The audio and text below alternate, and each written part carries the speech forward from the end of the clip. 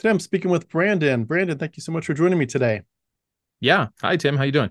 Good, very good. I'm so glad to speak with you. And Brandon is a fellow YouTuber, so it's always a privilege to talk to someone else who's kind of doing some similar things to this platform. And I don't know too much about Brandon. As I say many times, people would just kind of get to know you together with the audience. But Brandon lives in the Midwest and he works in the ad tech field. He's been married for 13 years and he has two young children. He has a lot of passions and hobbies such as philosophy, theology, reading, writing, and photography. And his goal with his YouTube channel is to help others who, like him, are trying to think through these deep issues. And his YouTube channel is called Mind Shift, and the link will be beneath our video. Please go like and subscribe and check out his great content there. And besides that, Brandon, what else can we know about you? Yeah, appreciate that. I'm excited to be here. Yeah, those are most of the hobbies, but like I said, I'm just interested in everything. So if I can get my hands on something, reading does that for you. It allows you just to discover a brand new hobby or passion or interest. Right now, I'm really into reading a lot about the brain, just fascinating to understand the neuroscience and then down to the psychology. And the only other hobby that I didn't mention is I'm big into endurance sports. I do a lot of ultra running and ultra cycling. Doesn't look like it right now. I'm injured and I've puffed up, but typically that's a huge part of my life as well. So I'm surprised I left it out. Hmm, that's awesome. That's awesome. What do you have like a marathon in mind for something you're doing soon? Are you going to go big with Ironman and So I go all the can't way? swim.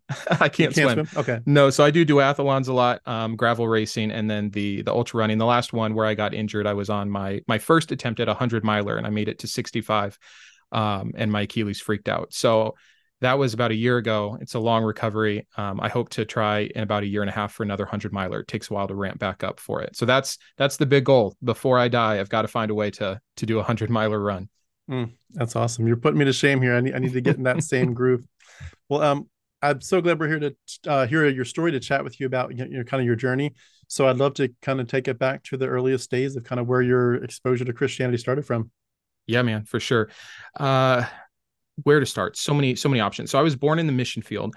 I was born down in Guatemala. My parents were medical missionaries in the 80s, up in Shela and some mountain spots, reaching out to the Mayan people of Guatemala at the time that they're in the middle of Wow. a civil war. So pretty intense times down there.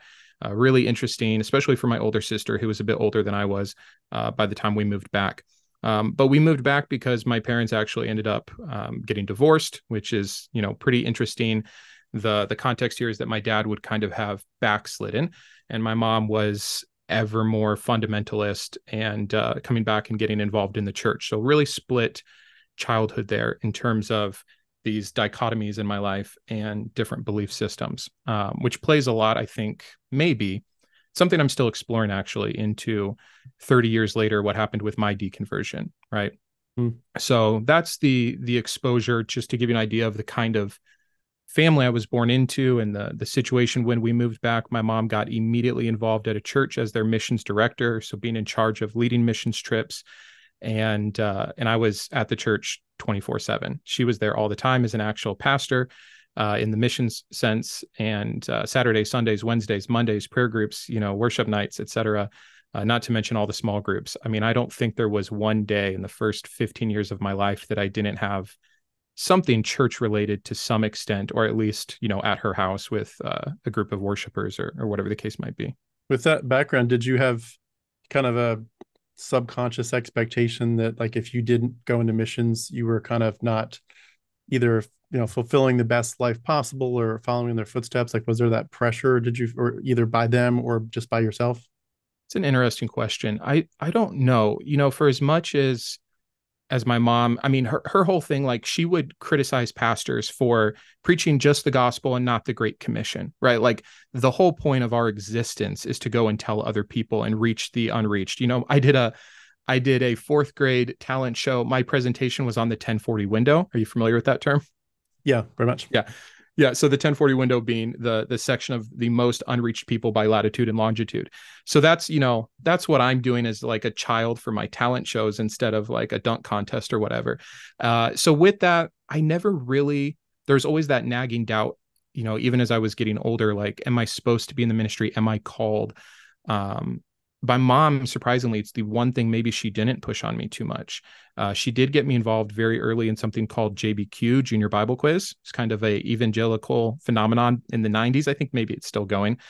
And they had this big stat of how many kids that went through this program ended up in the ministry. And so I think, like, yes, she definitely was doing things to try to help me get into that mindset, but never like, hey, you're going to grow up and be a pastor. Never this pressure. I probably put more pressure on myself inwardly of, should I be doing this? Am I called? Or, we had so many, I think it's because I was around so many missionaries that were doing fundraising, that we always heard about the need to go and be able to make money, the people that could support the church. There were doers, there were prayers, and there were financial supporters, right? Something to this extent.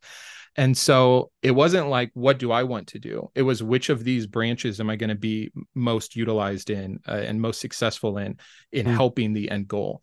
It's, So it's frontline ministry never had to be anything. Gotcha. It's interesting too, the pressure in that context of, and it might be subconscious for some people, but it was very, very much in the forefront of my thinking of like what else would you want to do with your life besides, if you can, directly go? And that passage in Isaiah 6, who will go for us? Here, my Lord, send me.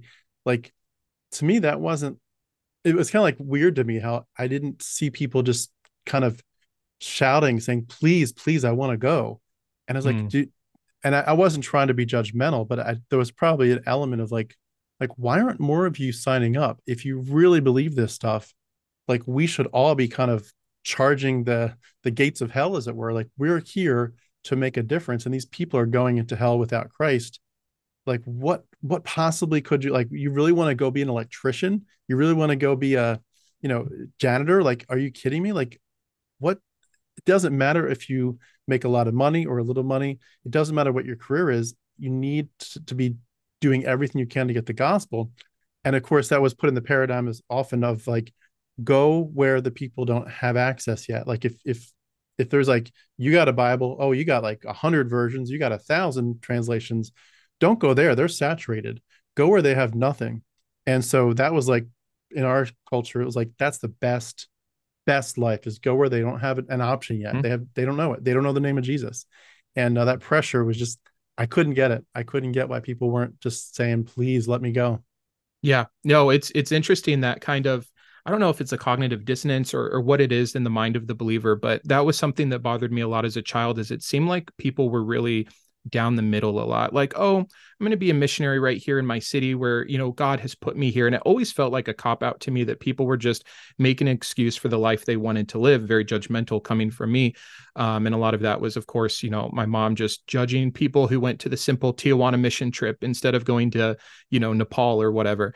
And I just remember thinking, like, if this is indeed true, if this God is indeed who he says he is, and the book is correct, and this is the Great Commission, yet alone anything else, like, why are we all not fighting with demons every day and like raising money to go on the next trip and not storing up for ourselves treasures here? Like, we shouldn't worry about the 401k. Like, we should, it's all about tomorrow. It's all about heaven. And so it's destructive. It's a horrible thing, as I've deconstructed to understand how much that robs you of the one precious life we have here. But at the time, it was just so confusing as a child to see people that professed a belief and then did not go 100%. And that's the bad name of fundamentalism. And as I've deconverted, I went through a process into more progressive Christianity and things of that nature. But from my perspective now, as like an agnostic atheist, I think is what I'd kind of consider myself, seeing all of the progressives say, the fundamentalists just have it crazy. They're making a bad name for us. They're reading too into it. They're too literal. It's like, if it were true, that seems to me the best representation of religion. The most extreme the possible, because the Bible was extreme and what God asked for was extreme. And so I don't know. It's something that's always really bothered me, both when I was in it and now that I'm out of it. Yeah, I agree. The progressive Christianity route has always baffled my mind too. And I know that a lot of it is just predicated on them reinterpreting things, saying, oh, you all had the wrong interpretation, or so and so, 500 years ago said this is the way to interpret this. But, when you look at early Christians, they probably saw it differently. So a lot of reinterpretation of stuff, everything from hell to, women being pastors. But you're right. At the end of the day, like, if this is real, and there, I mean, even if there wasn't a hell, like, if there's a God who designed you, then the best thing you need to do is to figure out your design, because you're otherwise just kind of wasting your life, even if there's not hell, that you're going to end up in. Because he obviously designed you with a very specific purpose in mind, so you need to know that purpose and know him. And yeah, I definitely don't get that perspective. It seems like for a lot of people that's like the last train stop before agnostic atheism, but some people, they just have to stop there. It's too much to go all the way right away. Yeah, I can see that for sure. Mm, Yeah, I mean, I almost got stuck there. If a few things hadn't happened differently, who knows, right? It's absolutely. very interesting to think about the, free will and versus determinism of like how I was one of the ones lucky to get out, et cetera. I mean, there's a lot going on there, but we can get back to the childhood stuff. Yeah. What age I don't know if you said this before and I missed it, but at what age did you actually make an official proclamation of your faith in Christ? Yeah, it seems like the first memory I have is kind of being in my sister's room, and I would have been so young, like 4 or 5, saying the prayer with my mom, the traditional sinner's prayer, asking Jesus into my heart to be my personal Lord and Savior, all of the religious keywords that we're so familiar with. It wasn't the last time I did it, looking for assurance throughout my entire childhood, every altar call, every personal moment of fear or thinking that a demon is in the room with me and that this is something because I've fallen away, etc. Just I would say that a lot of my childhood was wrapped up in that, am I truly saved, and the guilt of sin, with trying to just make sure that I am in the best possible position to actually be saved, that if I die in my sleep tonight, I'm actually going to go to heaven, that I'm not deceived, that there's not something else going on here, or oh, I'm just now old enough to understand this. Now is the age of accountability. It wasn't when I was 7 and I redid it. I'm 9 now. Now I get it, and just this moving goalpost based off hearing this sermon or reading this devotion of trying to understand what was true, where I'm at. But yeah, it was probably 4 or 5 when I said it for the first time. Mm. Did you, with the traditional response we all have, like you're saying, of rededicating your life to make sure it's real, was there a point at which you kind of graduated from that dynamic and where you just were like, I am absolutely one of God's children, I'm in the kingdom, my absolute faith is in Christ alone, and I am not trusting my own works, I'm trusting Christ's righteousness alone for my salvation, his death and resurrection, and I'm sealed to the day of redemption? Was there a point at which that peace kind of settled, that you don't have to keep trying to figure out if you're really saved? There were definitely inferences where I started to believe that that was more the case, that just, there's so many contradicting scriptures that tell you if you can know you're saved, or if you're being deceived, or once saved, always saved, or if it's sealed or not, and what that means. And, as I would go through different understandings of theology, I would have different interpretations of what I thought salvation meant, or if we could lose it, or how much works came into it, etc. So it wasn't actually until much later, like early 20s, I married, where my wife and I kind of got on the same page of free grace salvation, that it is, I'm grafted in.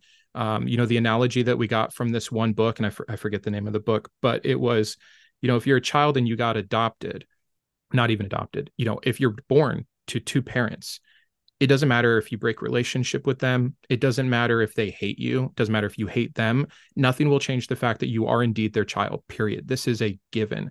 And that was the analogy used, that once you have professed faith in Christ as your personal Lord and Savior, you're grafted in, you have become a child of God. And whatever happens forward from that point, your actions, your works, your backsliding, whatever, it doesn't matter. You're truly a child, and it's gone. And so that was probably like, yeah, it took until the 20s for me to like get that. And it took that particular theology for me to not rely so much on my own works and deeds to feel saved, or to feel connected, or how much is the Holy Spirit working in me? What is the witness saying to me, etc. And it's just funny that with all the knowledge I had and all the time I spent in the Bible, and I still don't know. Like if God showed up and he said, I am real, guess which salvation is right, I still wouldn't really know exactly like what to point to, because it's all been so convoluted at this point to me. But yeah, it took a couple decades. Hmm. It's interesting, that analogy you mentioned about being born from a Calvinistic perspective, which is where I landed before my deconversion. Mm, It You would add to it the idea that not only are you born, therefore you're definitely a child of your parents, you're a child of God, but you didn't have any choice in the matter of whether or mm, not you were born. Like your being born was completely the will of your parents, and you're being born again, by into a spot of being at peace with God was by God's volition, not yours. Or the other one that we got a lot was, you're not drowning in your sin. Please don't think of this as you're drowning and trying to get out of your sin. You're the corpse at the bottom of the ocean. You're dead and decaying. You don't need someone to pull you out of your drowning of sin. You need someone to give you new life. And of Mm. course, a corpse doesn't ask for new life. A corpse is just going to be dead and do nothing. And so you got this real strong sense in the groups I was with of like, this is you're secure, because if you are showing any evidence, any fruit, like you want to know the Lord Jesus and you honor the cross and his death and resurrection, you honor the salvation he's purchased for you, then that's evidence that God has truly given you, a previous corpse, spiritually new life. So all glory to him. He gets all the glory because he did it. And therefore, it's not in your hands to undo it, because you didn't start it and you won't finish it. And that was an interesting kind of, series of illustrations to me that kind of gave me that piece of like, okay, stop trying. As long as you know that you want this is truly the Spirit working in you. And I saw it, my passion was just to share the gospel nonstop and to know the Lord better and to have a better prayer life. So I was like, the fruit's there, but secure, be secure, rest in this. You don't have to work for your salvation. God did it. It's done. And that I definitely felt like I loved being at that spot of like, okay, the anxiety of your salvation is over. You are safe and secure. Yeah. And Calvinism has pros and cons in that regard, right? Because the pro of it is the security, because it's out of your hands. And then the con of it is, well, then predestination is true, and, issues with free will. And I think that's what For sure. kept me quite often from being able to fully commit to that side is I could not reconcile the clear descriptions of predestination, or even just thinking about it logically, like, God's omniscience and choosing to create this is by definition robbing individuals of their free will. No one signed a contract to be born into this earth, right? And so I think like at some point you have to get to grips with that, but I put it off for a very long time. And there were moments, I say it got to the 20s, but there were moments where it's like, yeah, this is it. This time I'm really saved. I'm really living for the Lord. I'm really doing it. I'm secured. I heard the right verse, whatever. And there would be good chunks of time where, I was able to hold on to that till the next different kind of pastor from the other kind of church that we were visiting said X. And I was like, well, what is true? So just confusion, but Mm. yeah. You mentioned Bible quizzing. Could you tell us a little bit more about just your relationship with the Bible, and both in terms of, academically maybe, or school wise, memorizing and hearing sermons, but also just your private relationship with the Lord through the Bible? Yeah. I mean, as a Christian, nothing more should matter, right? It shouldn't be about the theologians. It shouldn't be about the catechisms. I'll get to your question, but when I first started dating my wife, she came from a pretty traditional Lutheran background, and she started showing me things from the catechism. And I was like, what are you doing? How does this matter? Like, we have the Bible. And so just to give you an idea of like my concept of the importance of it. So JBQ, I started very young, first grade, and I did it through, you age out at some point. I think it was maybe eighth grade. And, my team, we were very good. We went to nationals every year. We won like 5 of those years in Chicago. I was one of the first people in the Midwest to get their Word Master, which is like the equivalency of an Eagle Scout. For the Boy Scouts, it was, a decade worth of work and memorization. And you had to know it in multiple translations. So I was studying it in KJV, ESV, and NIV. And we'd have to answer different questions in different verses, et cetera. And so it really just gave you a very well-rounded understanding. That was, 2 hours of study a day just for the JBQ. I mean, it's funny, those parents that like force their kids into sports really early and you see them out in the yard just berating them. Like, that was me alone in my room with my JBQ quiz notes, right? So it was intense. And that was the JBQ side. That wasn't even just like my personal study time, my devotions, which even as a very young child, I was doing family devotions with my mother and sister. And then, I went to a Christian school, preschool through 8th grade, and then a public high school, and then a Christian college. And so, of course, so many things through the school, especially in elementary school, when they are just beating songs and verses into you. And really what looks back now, even though it was a sweet time in my life, and I was with the same 70 kids for like 10 years, which was awesome. I'm still friends with so many of them. There's definitely pros to that religious community aspect that they've got down really good. but just sheer indoctrination. So that was my experience. And then in college, I went to a Bible school. I went back as an older adult. I think I was like 23 when I went back to get my degree. I just started working at 18. And when I went back, I ended up just getting a Bible major along with my business major. And so, went through all the exegetical studies and theses and just, really working through the Bible very strongly. So yeah, it has been a major part of my life. I feel like I know the particular Protestant canon extremely well. That's a large part of what I try to do on my channel is really, let's use the Bible to talk about this, because the Bible is what created all the issues in my life. And the Bible is also what allowed me to deconvert, which I think is a pretty common sentiment amongst us atheists, right? Like if you really read the Bible and you really look and you're honest and you're willing to take the lenses off, sometimes you're going to see the vast issues here. So, yeah. I think that's one of the things that breaks my heart the most is seeing people, loved ones in our families that just don't and won't and can't. And you just shake your head and you're like, especially the people that are into the full inerrancy, like there are no issues anywhere. And this is an absolutely flawless book.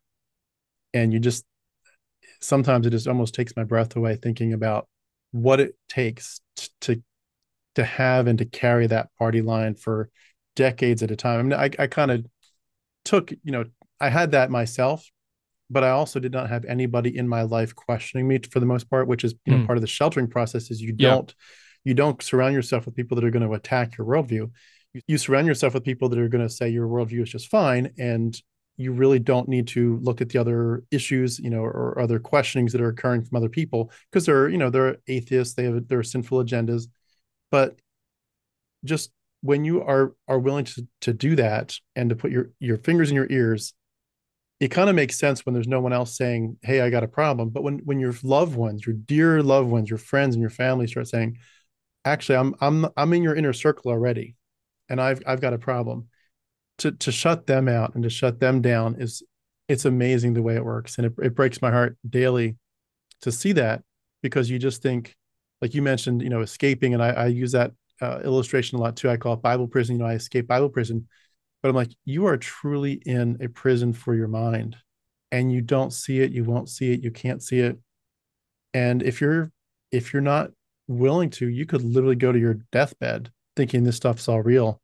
And I shudder to think about that for myself, but also for my loved ones. It's just heartbreaking. Yeah, absolutely. And, I'm in that boat now, and I'm sure we'll get to that more. There's plenty still to say about the upbringing, but, my wife still believes, and we're in the middle of issues with how we're raising the children. And my mom obviously still believes. It's interesting now to speak to my dad as well, from his perspective of, he played it. First of all, they were divorced and I didn't see him that much. But when I did, we just never talked about it. The fact was, dad didn't go to church. Mom thought he was going to hell. We pray for my dad and stepmom, but I never assumed they would be able to believe. I just, like, I heard his preaching, my mom played tapes for me, and it was phenomenal. Like, absolutely some of the best that I'd ever heard. And I've been everywhere. I've heard everything. Like, my dad was extremely gifted. And so to know, like, okay, well, and I think that always played in the back of my mind, like, someone was able to know it that well, whether he was faking it or not. It was the greatest performance of life. And then to just not care anymore, and I always assumed he kind of still believed there's a God. And, my dad made one comment one time I really hung on to. He's like, if there is a God, he's drawing circles to keep people in, not to keep people out. And I think that was how he justified to himself that he'd still make it, even though he wasn't living this life anymore. And, so he obviously switched his worldview though significantly. I'm assuming, like, we've talked about it now, and I think that my sureness now as an adult has, like, deconverted my father further. I think he would have been the traditional, like, oh, you just want to be handed over your sin. Like, he didn't want to go to church anymore. He divorced my mom. He was trying to make a bunch of money. Like, it was this just like the perfect atheist to point to, even though I don't think he ever said, I don't believe in God. He just wasn't living the lifestyle anymore. And I was too afraid to talk to him about it. And he was too probably maybe trying to respect my mother, since she was like sole custody, of not like turning us against it. I don't know. It'd be interesting for me to continue to talk to him about, but it is, now I'm in the same boat. my wife and I haven't divorced, but here I am, the father in the relationship that doesn't believe. And I've got two young kids, just like he had two young kids, same gender, same ages. And it's an interesting, from a Christian perspective, it would be the sins of the father, I'm sure. But here it's just like we share the same DNA and we think the same. And I'm sure we are bugged by many of the same issues. Hmm. I definitely want to get. I was not aware of the details of your being unequally yoked, as they say. Mm, So I definitely want to. When you get to that point in the story, I want to get to that details yep. because that's very near and dear to my heart. Yeah. So, well, what in terms of going back to your story, you love in the Bible and the Bible quizzing and being in the Word. What was your quiet, private devotional life like? What was it like when you're just not trying to memorize more scripture, but just talking to God, or taking a walk in the park and asking God for His will and His wisdom and guidance? Like, what did that feel like? Yeah. Sometimes it's hard to remember because, we've redone, and I'm sure you've done this as well. I think I've heard you say as much in certain interviews you've done, like you do this framing of, okay, well, now I know that wasn't the Holy Spirit. So like, what were the psychological aspects at play? Right. And it kind of muddles the memories a little bit. As best as I can tell, I'm pretty sure when I was extremely young, I had just an enormous amount of faith. In fact, I've gone back and read journals, even from like high school age, where I would write like a list of strengths for myself. Like this was like a journaling practice that you saw somewhere, I had a whatever page to fill out. And always the number one of everything was my faith, and not necessarily like my faith as in how people say like my faith as in their salvation, their connection with God, like literally my faith to believe in impossible things and to, have more faith than the average Christian to really expect God to move and do what he says he was going to do. And so I do know that, like, from looking back at those journals, that I was just a believer through and through. I expected God to do what he said he was going to do. I think a lot of kids like have this doubt, kind of like they do with Santa. Not me. I was full blown like, this is real. This God can do it. That's a demon over there by my bed. God will take care of it. Like, just really, really, really, in that quiet time, in my alone time, felt like I was genuinely talking to God.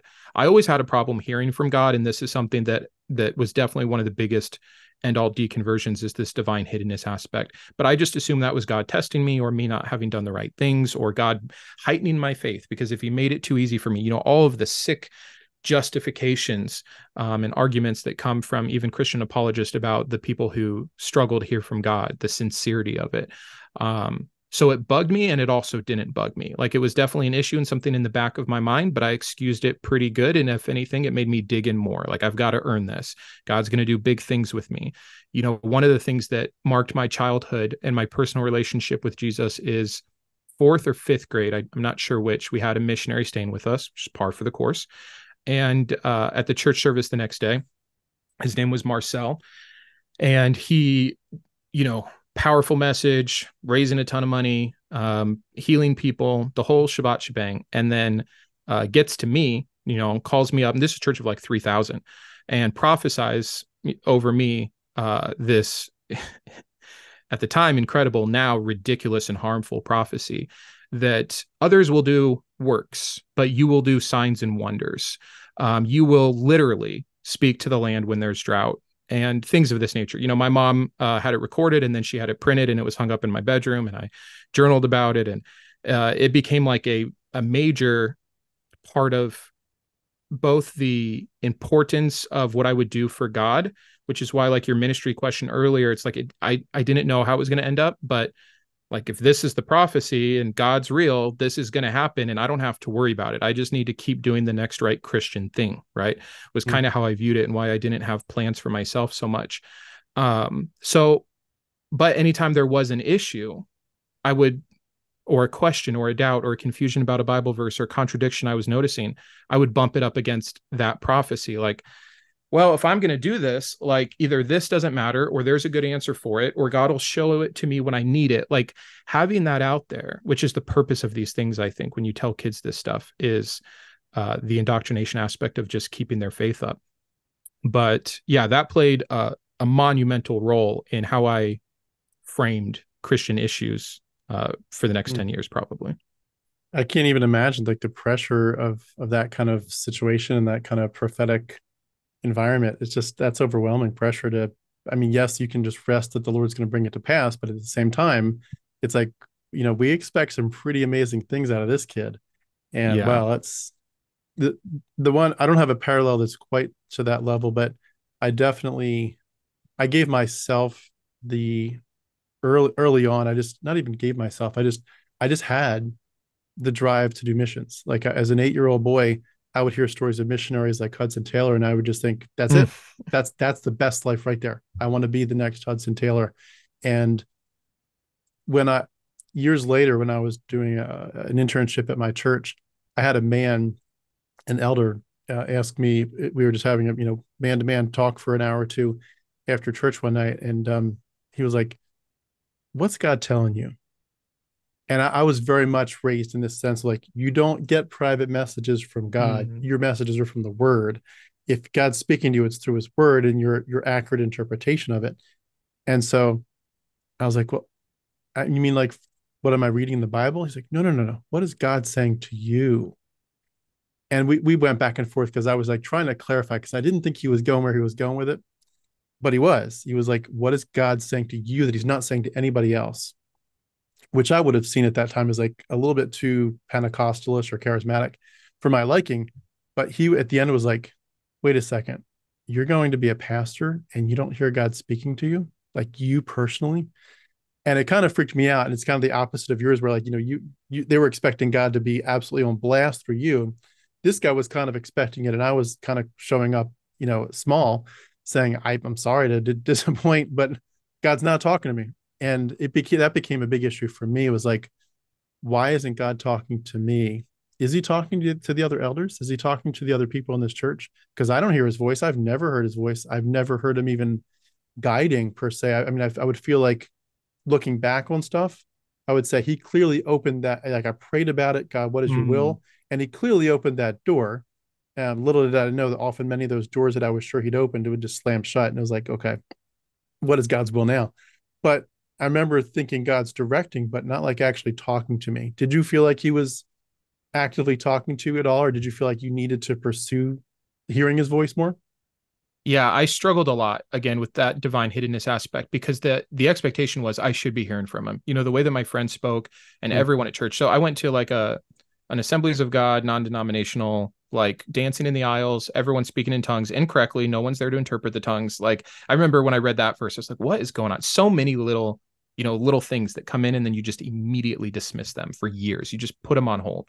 And yeah, so it was Very an much so. intense situation of always wondering like, is everyone else faking it? Or is everyone else got something I don't? Or is everyone else just deceived by the devil, which was more likely than them faking it to me, right? And so yeah, I would maybe psych myself into thinking I heard. I definitely would feel the presence of the Holy Spirit, when the music got just right during worship and the goosebumps happened. I was like, okay, and they would tell you, the Spirit of the Lord is here. You have this raised emotional priming that's going on. Of course, that's what it is. So those were easier, but alone by myself, was that God? Was that not? Was that me? Is that the devil? Those four issues, just never being able to really know which one was which, was a major source of contention in my young brain. And my old brain all the way through until I was free of it all.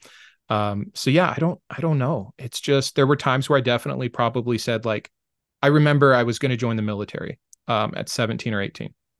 And I was very certain that I heard from God to do this.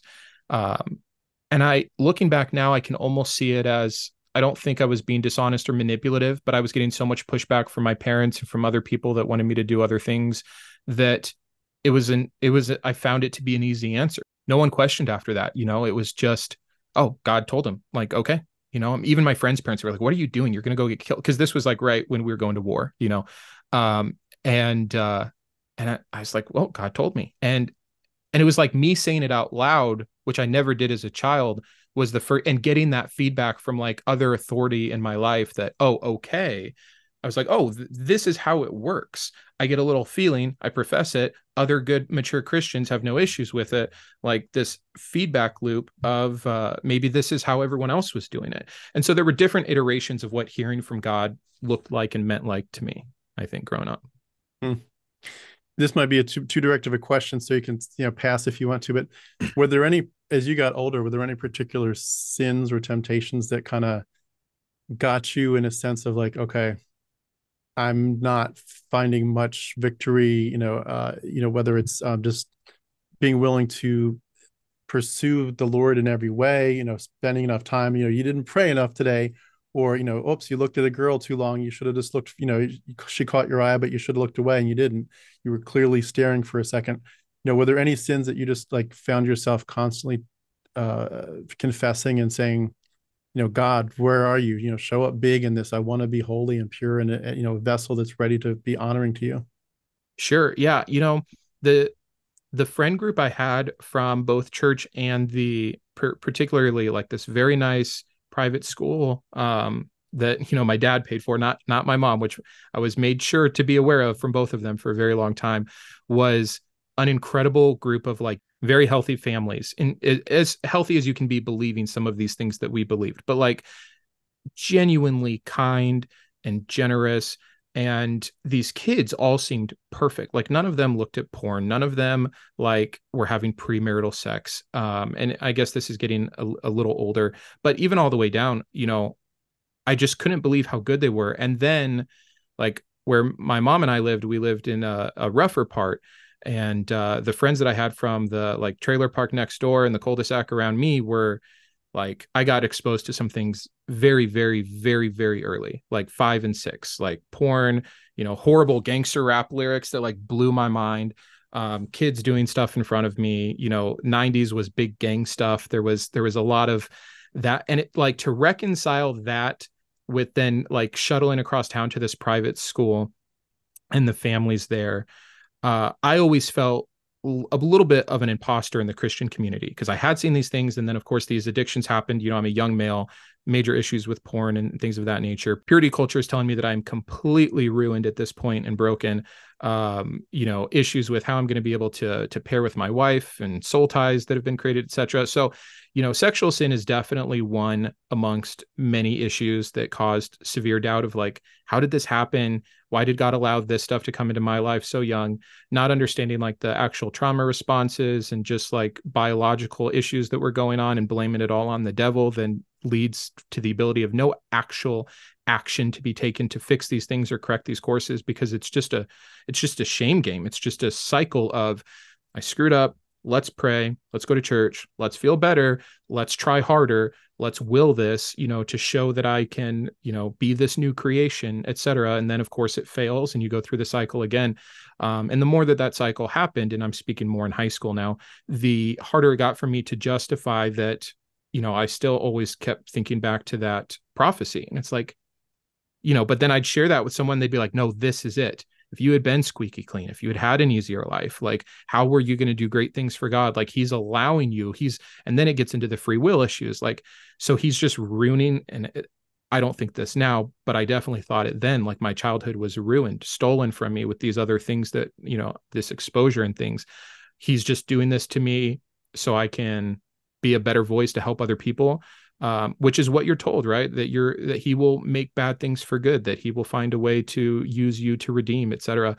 And so the Christian excuses, instead of actually just helping or being told that it's normal or anything else that would have been 1,000 times better for my young psyche, is just disgusting to me at this point. But yeah. It's interesting that you share all that. I had some strong parallels too. I was exposed to pornography very, very young by a neighbor. Fortunately it wasn't, one of those situations where it was like they were trying to do anything with me. It was just, it was on their TV and I happened to see it and so forth, but complete hardcore pornography.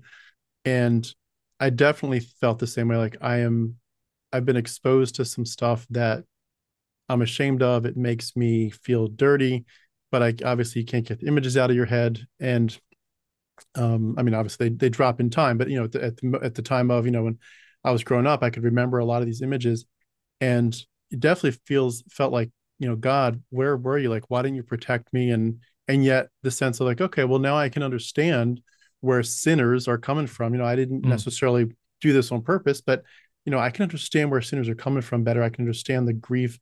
And it also, I think, put into perspective this sense of like, you may not have been a drug addict, you may not have been, a boozer, but you still have things for which you're guilty and for which Christ died. Like these sins, these things where you are thinking about things you shouldn't. That's why Christ died. Like, do you get it? That just because, you even if that stuff hadn't happened, do you understand how dirty you feel because you did see those things, because you do still think about them? You understand that you are much, much more dirty on the inside, even for everything, because all of your righteousness is like a filthy rag. And it was like, I kind of saw it, I guess, in some ways as like a taste of saying, you need to get a grip on your depravity. Like, this makes you feel dirty. You are much dirtier than that. Like, you don't want God to tell people how bad you are. And I would almost like wonder, like, how bad am I? Because you don't feel Mm, that bad. Like, yeah. is my heart really that wicked that it's desperately wicked? That everything I ever did to, volunteer work or charity, like it's all truly just of the flesh. And I think what it does in many ways is it creates this second guessing where you're constantly trying to reevaluate yourself and say, what's my motivation? Am I doing this in the flesh for works? Am I doing this to just purely be grateful to God?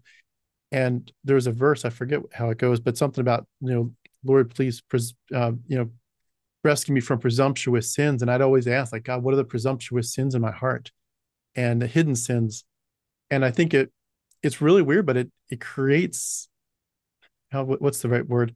It creates a spiritual psychological OCD where you're just constantly evaluating yourself to say, number one, of course, the big picture, am I really a Christian? Am I really in the faith? But number two, am I really truly constantly keeping my eyes on the prize, on the Lord, on the gospel, on heaven, on eternity, on my heavenly Father, on my salvation? Is my focus there? And it's like, the Peter, with the sinking in the water, it's like the minute that you get your eyes off Christ, you are going to sink. Therefore, if you're feeling guilty, it's God reminding you, you are not focused on me like you should be. And every time I'd have a bad day or something, is like, why can I not have the joy of the Lord today? Or why am I struggling with that particular sin? And, of course, it's never the Lord that's the fault. It's always us. Right. We're always the one that's the problem. Yeah. No, I hear all of that. And the Peter, you get these Christian ideas that help you, that, this is going to be the thing you lean on. So the Peter one, like, okay, it was me. I took my eyes off. Now I'm drowning. God's not doing anything. I did this to myself. Like he has all the necessary resources, faith, which is what Peter needed to be able to walk on the water. And when you're drowning, when you're sinking, I mean, it's a perfect analogy to give God the greatest excuse ever. Then the other one for me that came in a lot to play was Paul's thorn in the side, which is just Yes. so ridiculous for many reasons. But it's like, okay, the sexual sin is going to be my thorn in the side. And, look, Paul was still the greatest of missionaries. He still did the greatest of works, and he had something he was dealing with. And, people had even alluded to me that maybe it was a sexual sin, maybe it was homosexuality, which is why he doth protest too much, right? And all of these other things. And so it was just this, you get these excuses that start working for you. Like, okay, God has a plan, allowed me to go through this for a reason. I'm going to be more powerful because for the kingdom, and just a way to rationalize everything, which is the name of the game, I think, for all of religion. It's finding a way to just rationalize life and every experience and every thought into one particular ideology. And it's so ridiculous. Hmm. Quick aside, and this is a bit of a rabbit trail. I wanted to share a thought and ask your thoughts on it too. How did you deal with the idea, not of trying to fight porn? I think all Christians would agree that they need to fight porn, but just dealing with the idea of seeing the body as good. Like, for Mm, example, I went to Bob Jones for a year, and they have a huge art gallery. At the time, it was second in value for Western religious art. It was second in value in the whole world, only to the Vatican. I don't know if that's still true or not, but it was at that time. And I got to work there. I was guarding Rembrandts and all these Baroque paintings, beautiful. And there was this one gallery I got assigned to this one time, and it had a bunch of women who were topless in the paintings. And of course, knowing that the Lord's watching and knowing that there's cameras everywhere, I'm not going to stare at these paintings, but you're going to walk by them because I'm pacing back and forth for 4 to 6 hours as the art gallery guard for that section of that wing. So you're going to see these paintings of the very, very old paintings, but paintings of topless women. And I did ask the curator at one point, like, how does Bob Jones University defend that? Because isn't that kind of pornography? Do you want young, 18-year-old men coming in this gallery seeing topless women? And the curator at the time utterly defended it, said this is part of the beauty of the body. God gave these artists this great ability. This is not pornography. And that really surprised me at the time. I was, I guess, much more conservative than Bob Jones, which is a scary thing to say. Right. But I accepted it as it was. I was willing to be humble and taught what another perspective. But it started this trail of thoughts of like, well, how?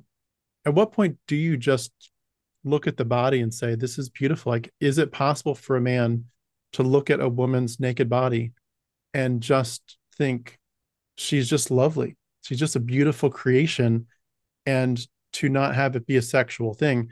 And I went back and forth many times where I thought at times like that's actually the ideal, is to be able to see the beauty of the body and to just stop there, not saying I wish I was sexually active with that person, but just to say that body is beautiful, and to say if we were in Eden still, we'd all still be naked. And that obviously it's okay because that's where we all started from by God's design. How did you deal with trying to both fight pornography, but also see the body, both women's bodies, but also, your own body, your own sexuality as a good thing, and something to be praised and joyful, especially in light of knowing that down the line you might eventually get married and enjoy it there? Like, how did you process all that? Yeah, it's an interesting topic in general, I think, to talk about the Christian view of sex pre and post marriage, and then adding in the iterations of what were the experiences they had pre and post marriages, pre and post marriage, that would mesh all this together. I mean, to give you an example, I had a friend, he was a pastor's son, and then I'll answer your question.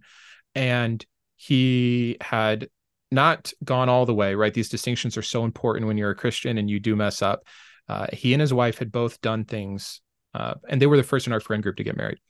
Uh, they had both done things together and with other people before marriage. And the shame and the guilt was tantamount to the point that when they would have sex as a married couple, she would have to pray through the whole thing because she felt so ashamed and guilty. And so I'm very aware and in touch, and I've had my own things and my relationships, et cetera, with the psychological effects of purity culture, which was really hot, I think, for our generation. I'm assuming we're close to the same generation. And yeah, I don't know if I was even looking to reconcile it when I was younger.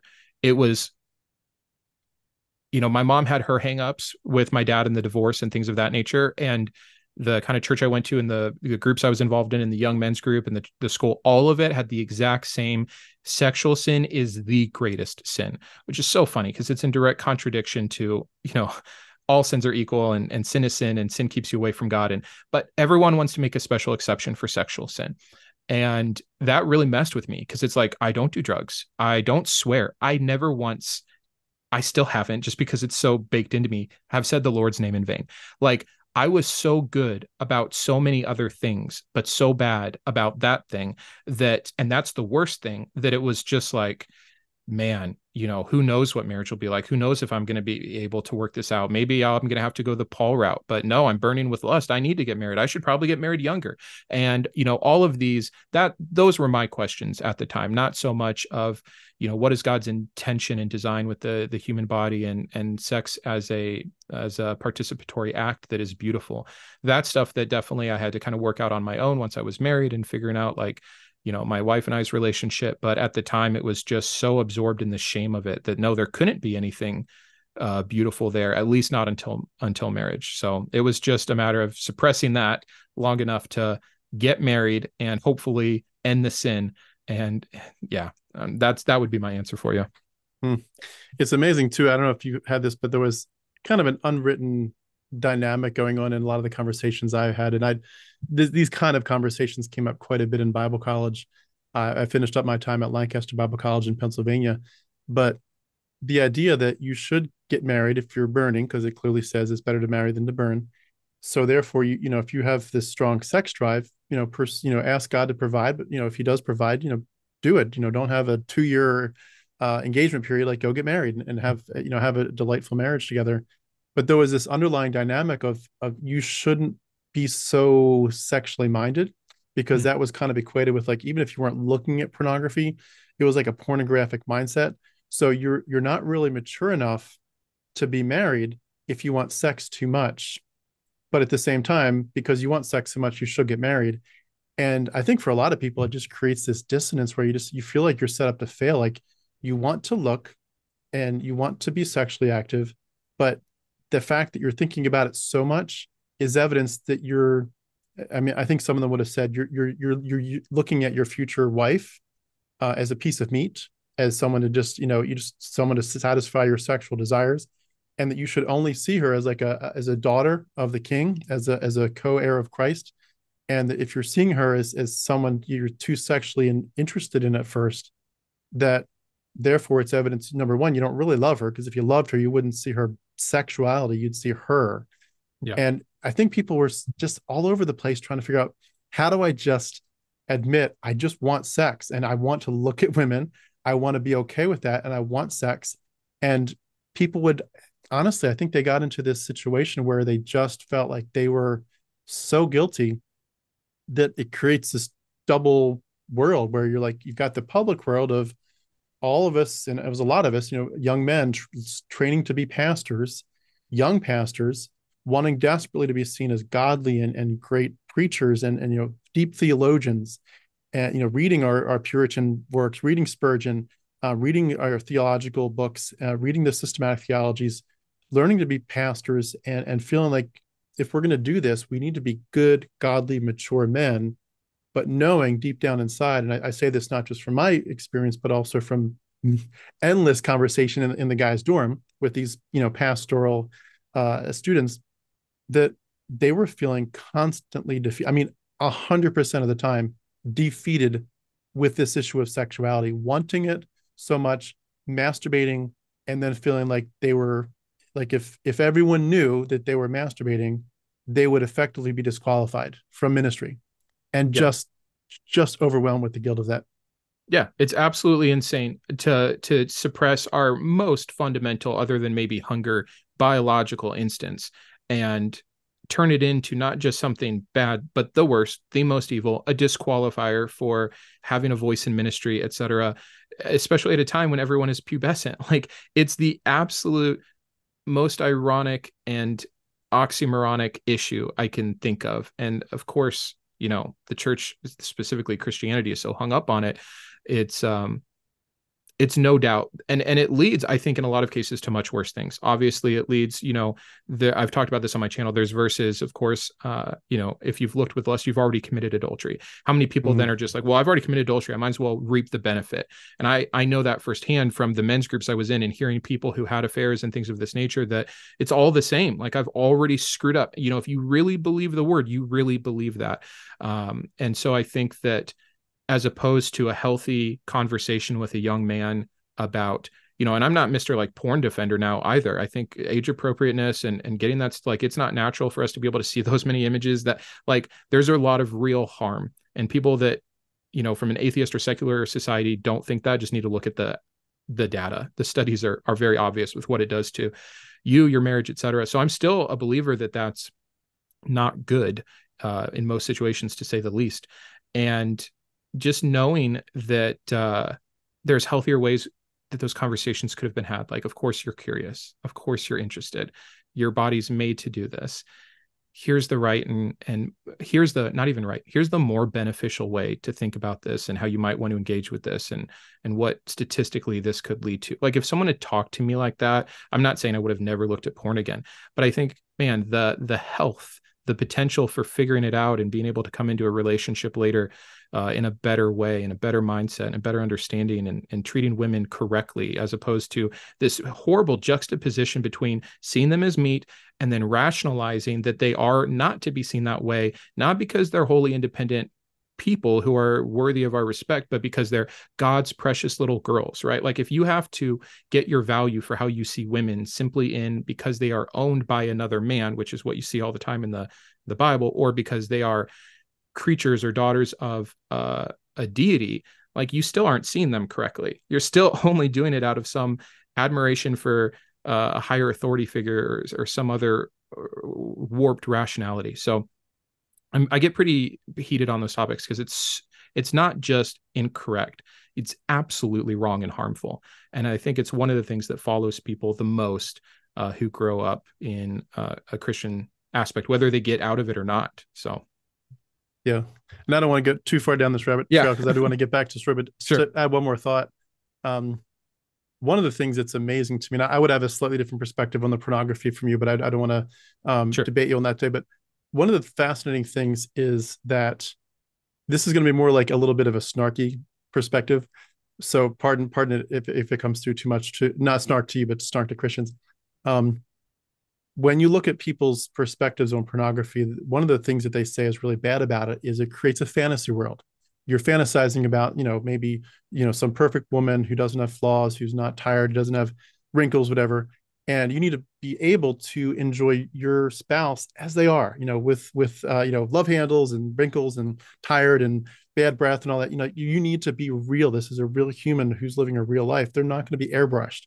So stop thinking fantasy is helpful. It's not. It makes you dislike the real stuff, which is stupid.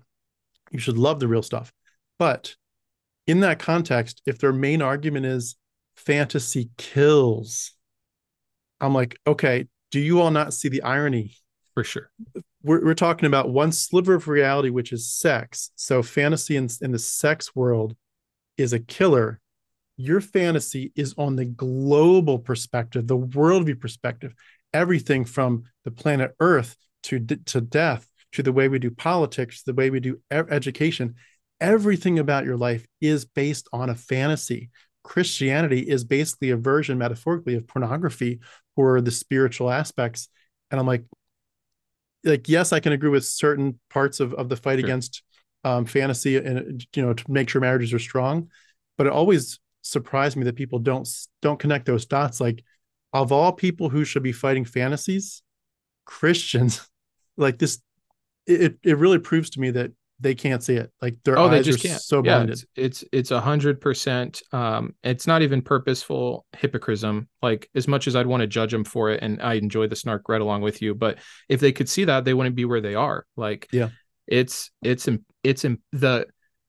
the excuses, and again, the word of the day, the cognitive dissonance is, it's unbelievable how we can hold so many. I mean, I very literalist, right? Very fundamentalist for most of my upbringing. Again, I went through a period, instead of just jumping straight to deconverting, of, okay, Genesis is an allegory. It is a metaphor. Cool. Let's move on.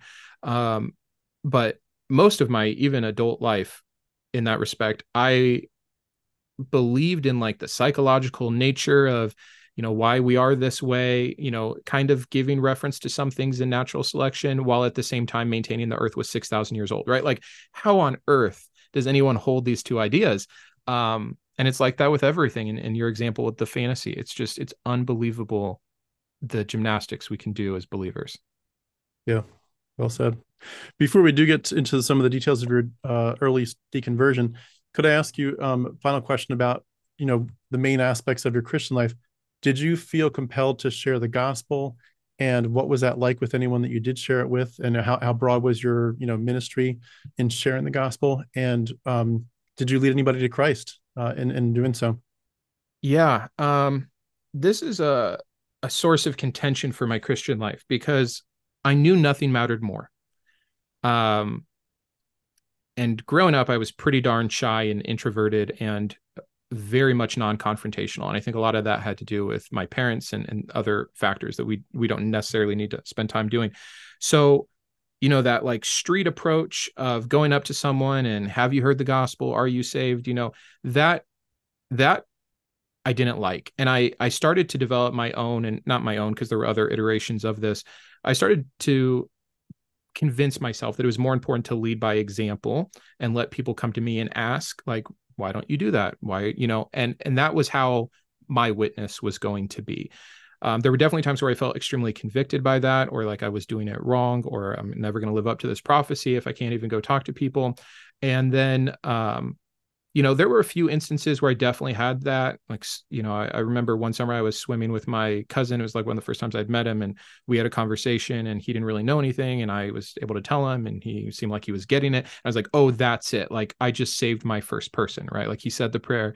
And then it was like a count. Okay, the count is on. And so, that fires you up for a little while. And then you get a really negative reaction from someone else. And you're like, oh man, like I didn't plant a seed there. I just ruined it for them. Right. Like I've now been the annoying Christian in their life that's going to make them avoid the next better conversation. And so I really like went back and forth with what is the proper approach to this? And of course, according to the Gospels and the commission and what you see the disciples doing, it's go into the town, stay with someone, make them make you food, share the good news with them. And then if they don't accept it, that's on them. You move on to the next town. And that's how the gospel clearly treated, to me, at least in my interpretation of it, the right way to share it. It's not on you to make them feel good. It's not on you to make them to be a good representation of Christ. You're there to plant the seed. God will do the rest. And so getting into those aspects, I was like, all right, we got to do this different. But it went back and forth a lot. I remember a conversation. I had two super close best friends, and one throughout my entire childhood, just the best of the best friends you could have. Still best friends today, though there's some differences now. And we had a conversation when we were like 15, 16. We were in high school. We were both at a public high school, public school for the first time. Lots of opportunities to witness. What is it going to look like to be a Christian in a place where most people aren't Christians, or you assume everyone is evil because that's what you were told from private school, right? And we had a conversation about let's be cool Christians, which it seems silly, but it was like a big deal for us. Like, let's be cool Christians. He did great on the football team. I did great on the basketball team. We were popular. We had fun. We hung out with lots of different groups of people. We went to concerts. Let's show that you can be normal, because there were all the other homeschool kids that came in and were preaching in the middle of class and things of this that was like, oh, like, let's be the cool Christians. And I really like hung my hat on that for most of high school, which is most of the time that I could have kind of been a witness. And we just thought, we'll live it out. We'll be normal and we'll live it out. And that'll be a great testimony, which was probably an excuse for both of us not to have to do the hard work. And then that same friend went to discipleship school at his church, which they had a discipleship school. We did not. And this is where things started to question for me a little bit. And I saw him like, they would take him on these exercises. We're going to go downtown to, of course, like who's walking around downtown at 11 p.m. at night, like people that are probably on drugs or homeless, or people that are, certain parts of this downtown area. And yeah, you go up to those people and you meet a physical need, which is always what we're told to do first. You bring them a meal, you give them some money, you give them a coffee, whatever. Of course they're going to listen to you, and you're getting this positive feedback. And I could see the indoctrination even then of this discipleship school is setting these kids up for positive experiences by having them go to the neediest of people, giving them something to make them listen, and then feeling like they did a good job. And again, it just continued to kind of gross me out on what I thought was a really improper approach to the perfect love of the creator of the universe. It should be about personal relationship. I have that. I'll put that on display and people can come to me. So that's really how I convinced myself and how I did that most of my life, which if I were a Christian, I was judging myself now, I would say bad job, but that was it for me. I hear you. That it is such a conundrum. I was definitely much more on that, more active, like, handing out tracts and preaching and teaching, but it still was a conundrum. And what bothered me though was not as much the question of whether to be vocal, but it was the question of like, well, what happens if you don't actually yourself pray with the person to have salvation? Like you mentioned, the count is on.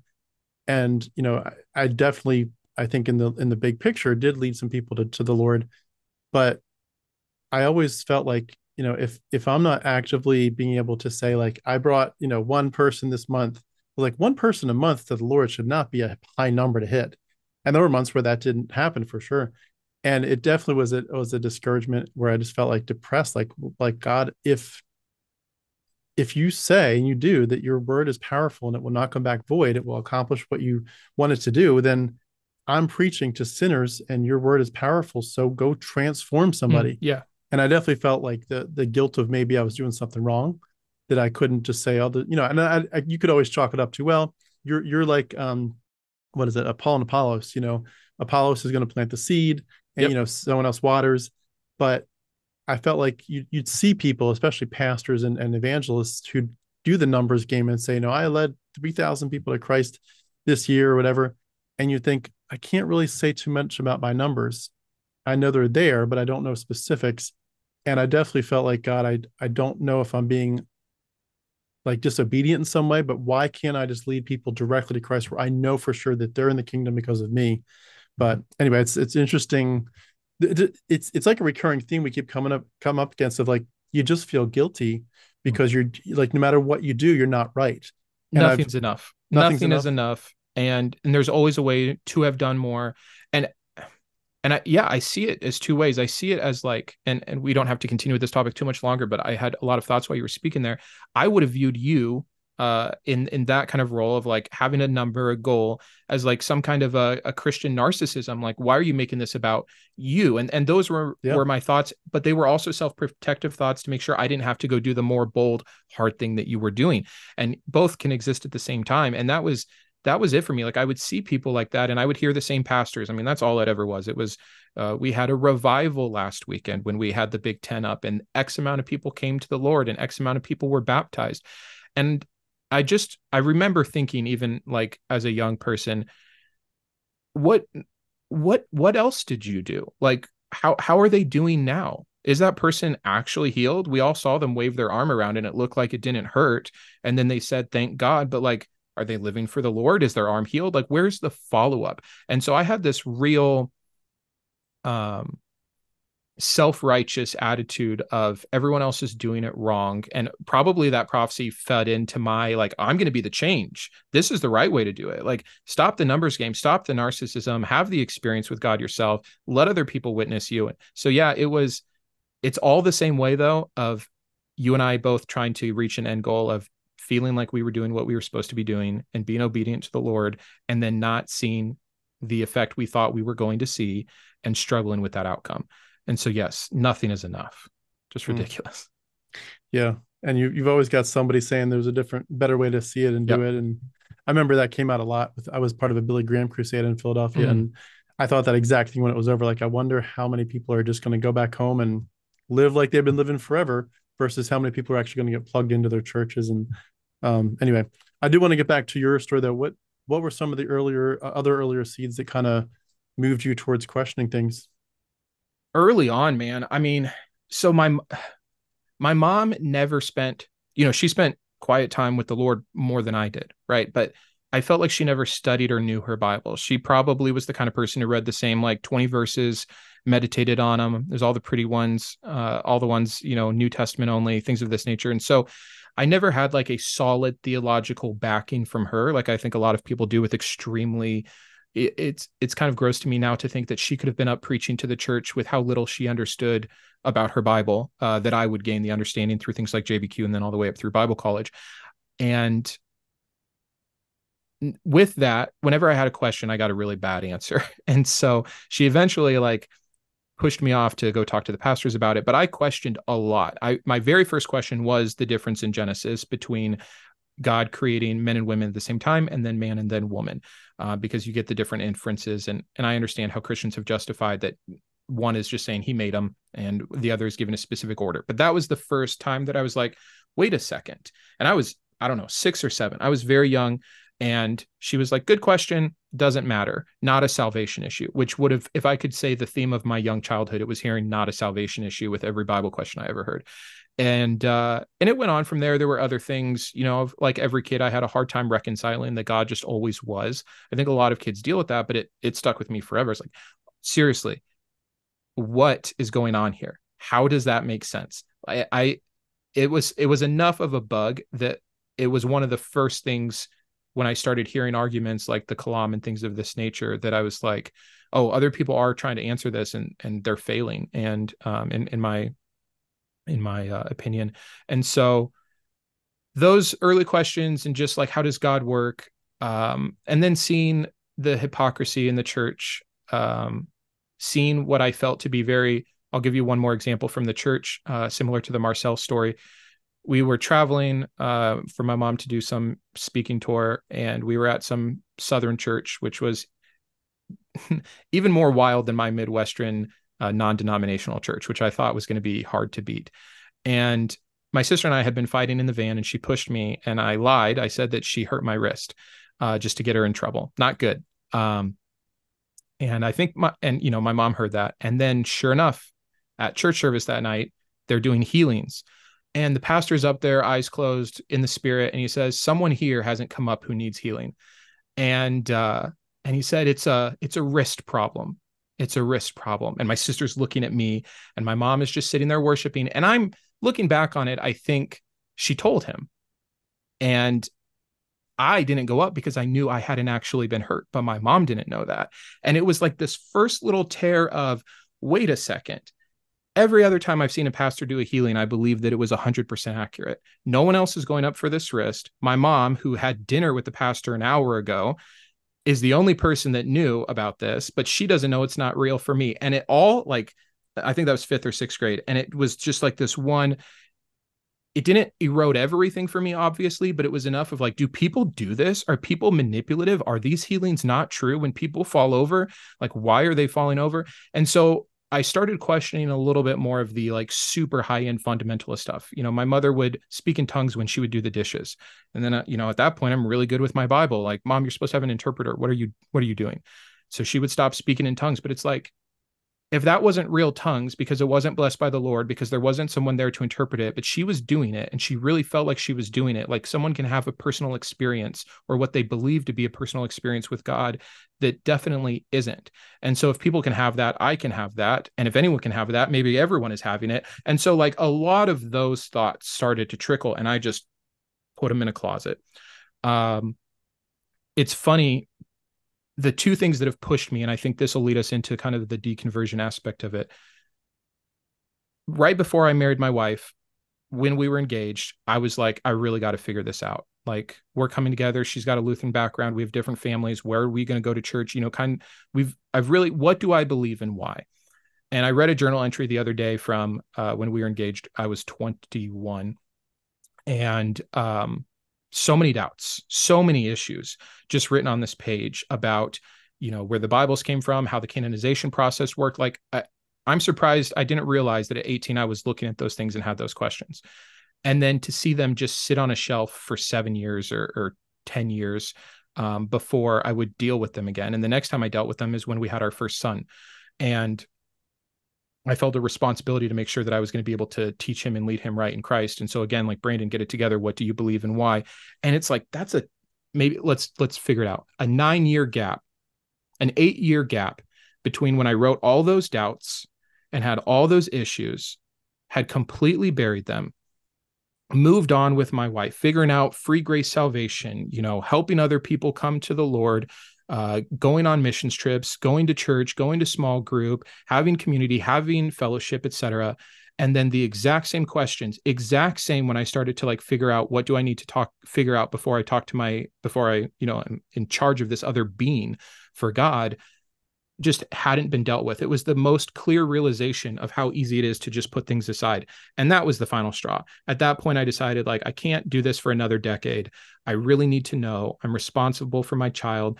And the walls just started crumbling down. I became more open. I saw more atheist YouTube things. I exposed myself to things that I had previously purposely made sure that I didn't look at, the books that I didn't read.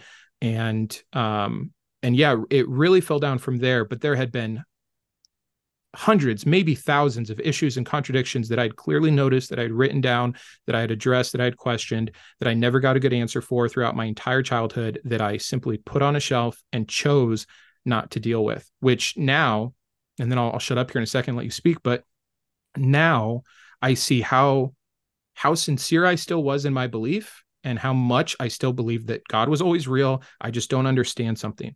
Jesus is still here. I'm still feeling his presence. I must just have a wrong interpretation. The devil's messing with me. Like, those were all of the answers that allowed me to clearly not deal with the things that I had so clearly noticed. And it's just, like you said at the beginning of the conversation, people obviously do this for their entire life. And when I first watched my first atheist video and heard someone boldly pronouncing all of the issues with the Bible and things of this nature, I was like, what a fool. You know, like, how does this guy get off? How on earth does he think he's smarter than the 2 billion people that have believed in the 2,000 years of church history and everyone that's thought of these questions before? You're not unique. You're not special. And now I'm doing the same thing, right?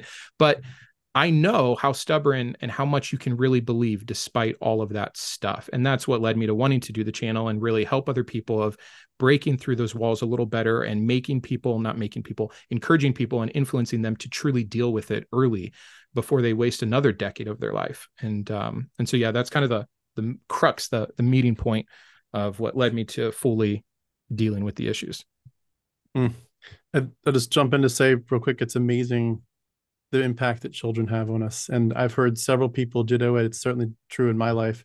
A lot of the things you don't think about them for whatever reason.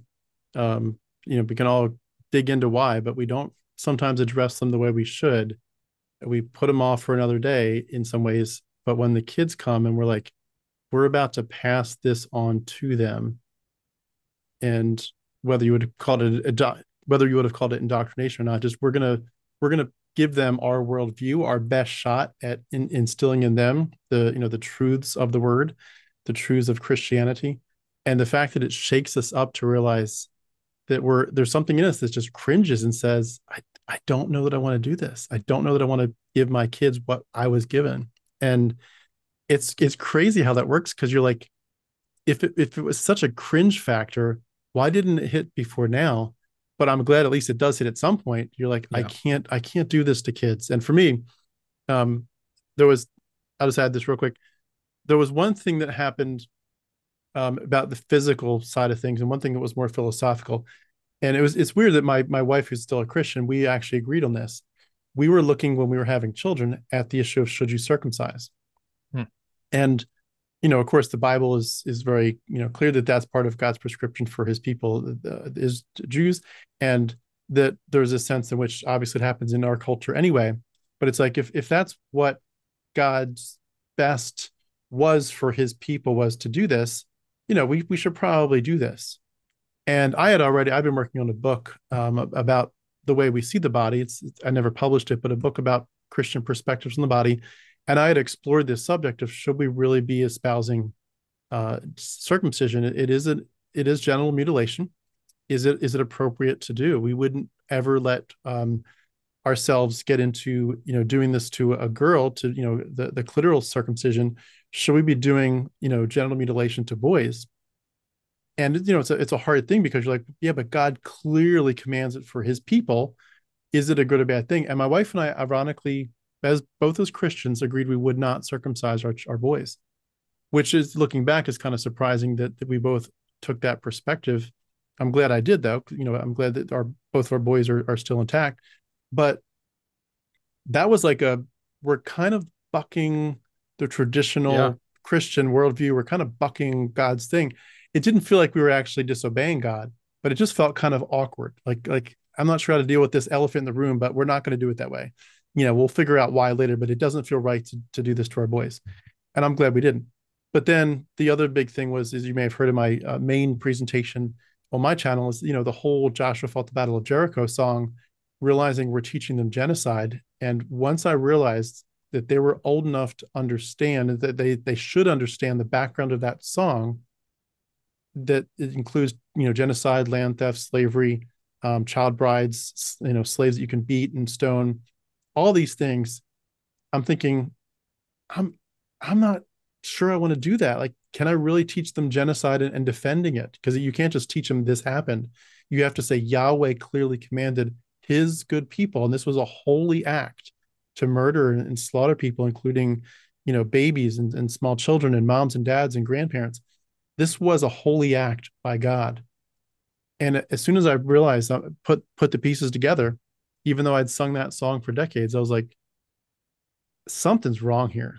I didn't at all. I would have never said at that point, I'm going to be an atheist, right. Watch out. I was just like, something's wrong here. I don't know what to do with this. And I was as simple as that. I don't know what to do with this. But I just say all that to say, in my story, people can watch on my channel, but it's amazing how kids shake you up enough. I'm so glad that they do. I'm so glad that the experience of having children shakes us up to say, is this the best we can do in terms of our legacy? Yeah. I've started to picture it as like a hierarchy of belief almost. This was enough. This belief was as real as it got for me. It was enough for me to commit my entire life to Jesus. Where I worked, I prayed about every decision, who I married, like literally every decision I put before him. And then the second that I have my son in my life, and it still took me a few years, I didn't deconvert until my son was about 2.5. And I started really struggling with it during the pregnancy. So, that was my about 3-year period of severe questioning and really starting to work myself out of the religion. But is there this another echelon of belief that I didn't have, where I wasn't willing to just tell my son, same thing. Yeah, we're going to tell you for the rest of your life slavery is wrong. But in this one instance, or 20 instances, when it's commanded by our loving God, who I'm crying before and praying about how sweet his love is going to be for you. Like so many things broke down in just those thoughts before I even had to have a conversation with him, that it was like, did I ever really believe enough? And I've also thought of this like belief hierarchy in another perspective, that is, think about everyone that does, going back to the porn thing, masturbate and watch porn. But at the same time, they're fully convinced that Jesus is omnipresent, in the room with them, seeing them. If a physical Jesus was in the room, you 100% would not have opened up the laptop. 100%. Every single, there's not one that would watch porn and jerk off in front of Jesus. Not one, period. So the fact that so many are willing to do it because he's invisible, but they still believe he's there, I think like there's still that level of dissonance, or that level of that belief isn't quite strong enough for me to really believe he's here watching me. Like, I don't know. It's something that I've been thinking about a lot lately. And the kids is one example of just showing that something else can become important enough to again, move you past that first goalpost. Yeah. I would say the same thing too. It happened to me with funerals for Christians, realizing there's so much grief at a lot of them, especially if it's like tragic in the sense of this person died at age 21 or 25 or 15. You're like, yeah, but if they're a child of God, going to heaven at age 21 is like, they just got spared old age. They got spared, cancer that might come later. They got spared so much heartache. If they died at age 21 or 25, this is not a tragedy, it's a celebration. And yet the Christian grief, and I had this in some of the circles of my friends and family, where years later, 15 years later, they're still like, oh, this is so horrible, this was so sad. And I'm like, where is the celebration? If they're in heaven perfect with no tears, then you should be nothing but glad, and knowing that life is a blink of an eye compared to eternity. Yeah, you'll be with them in a few minutes. It's another perfect example. We don't fully enact the belief. I like very, very few people would celebrate their 5-year-old getting bone cancer and having a horrific death and dying just because they're now in heaven. Like who does that? There might be some fundamentalist out there that's like, yes, thank God took my son. But most people are nowhere near enacting fully that belief system. Yeah. And it makes you wonder though, why people don't see that they're really not living it out. And just like the example you gave with, with masturbation is a good one, but just in general, and going back to the gospel again, if you really believe that the people around you are effectively already condemned and headed to a burning hell, like, who wouldn't walk by a house where you can see it's on fire? Yeah. And there's a fire on one side of the house, but it has not spread yet to the other side. But you can see a kid, a 2-year-old, screaming at the window on the house on the side that's clearly not on fire yet. And you just, you do a, milliseconds worth of calculation. You think, I've probably got at least 2 or 3 minutes that I could go up and save that kid, easily get him back out before either one of us would be in danger of the fire that's spreading. And instead, you just walk on by. Oh, there's a fire there. I'm not going to do it. You're like, but it would have taken you 15 seconds, and you had 2 or 3 minutes worth of free time to do it with no harm to yourself. Save the kid. And you're like, yeah, no, it's I'm not going to do it. Like, that's what you think is happening with hell.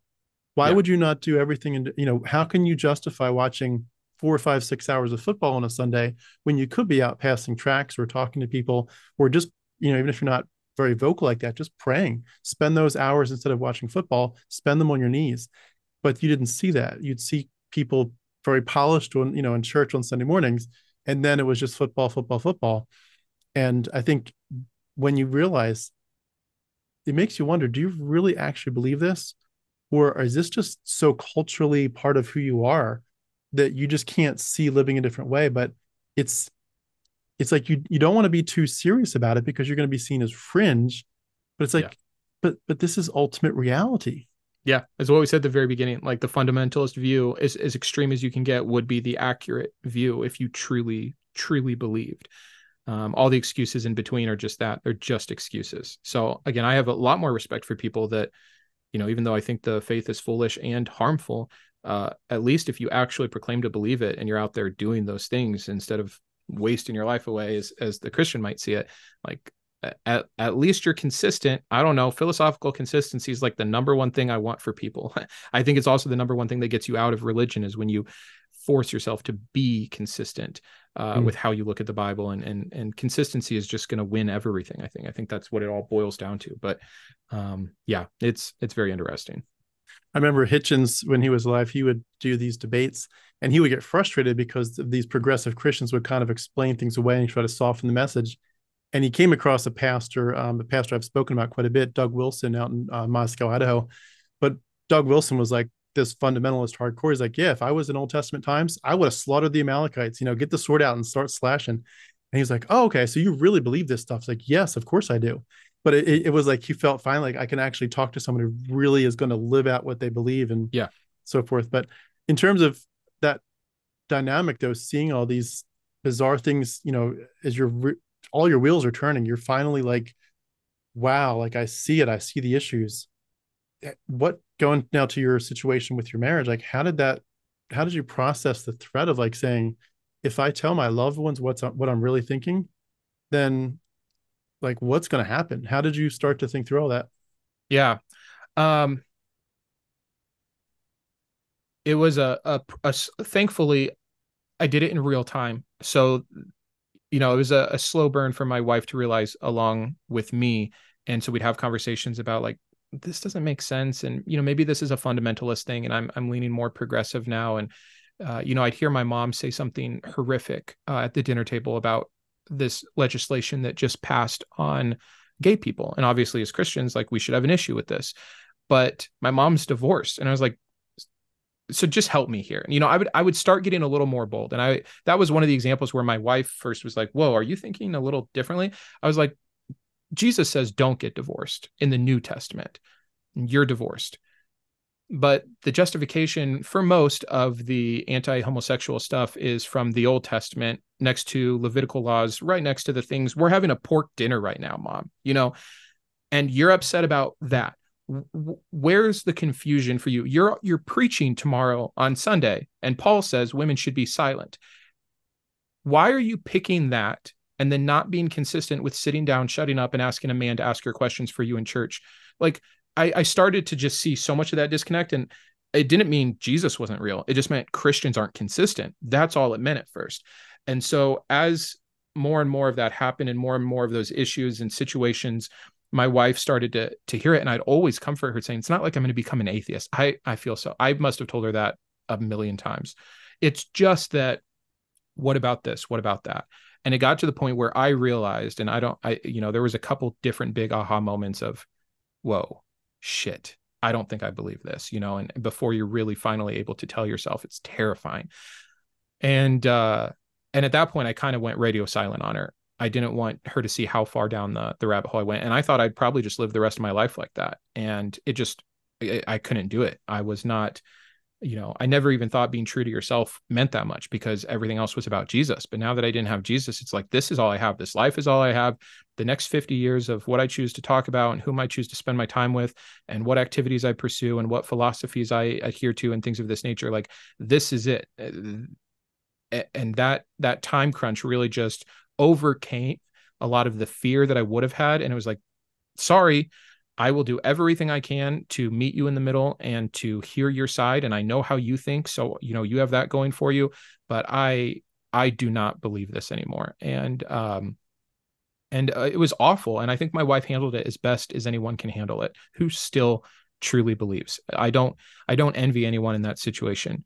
I know what that would have done to me just 3 years prior to me telling her. Right. And so I think, I have a couple videos on my channel about how to come out and how to have these conversations. And I think the thing that so many of us miss is not understanding anymore. Just all of a sudden, well, I'm right, you're wrong. How foolish you believe. Come along with me. Like it was never that. It was, I get what this is doing to you. And I kind of gave her it wasn't an ultimatum, but it was like, I just upset our situation and our worldview.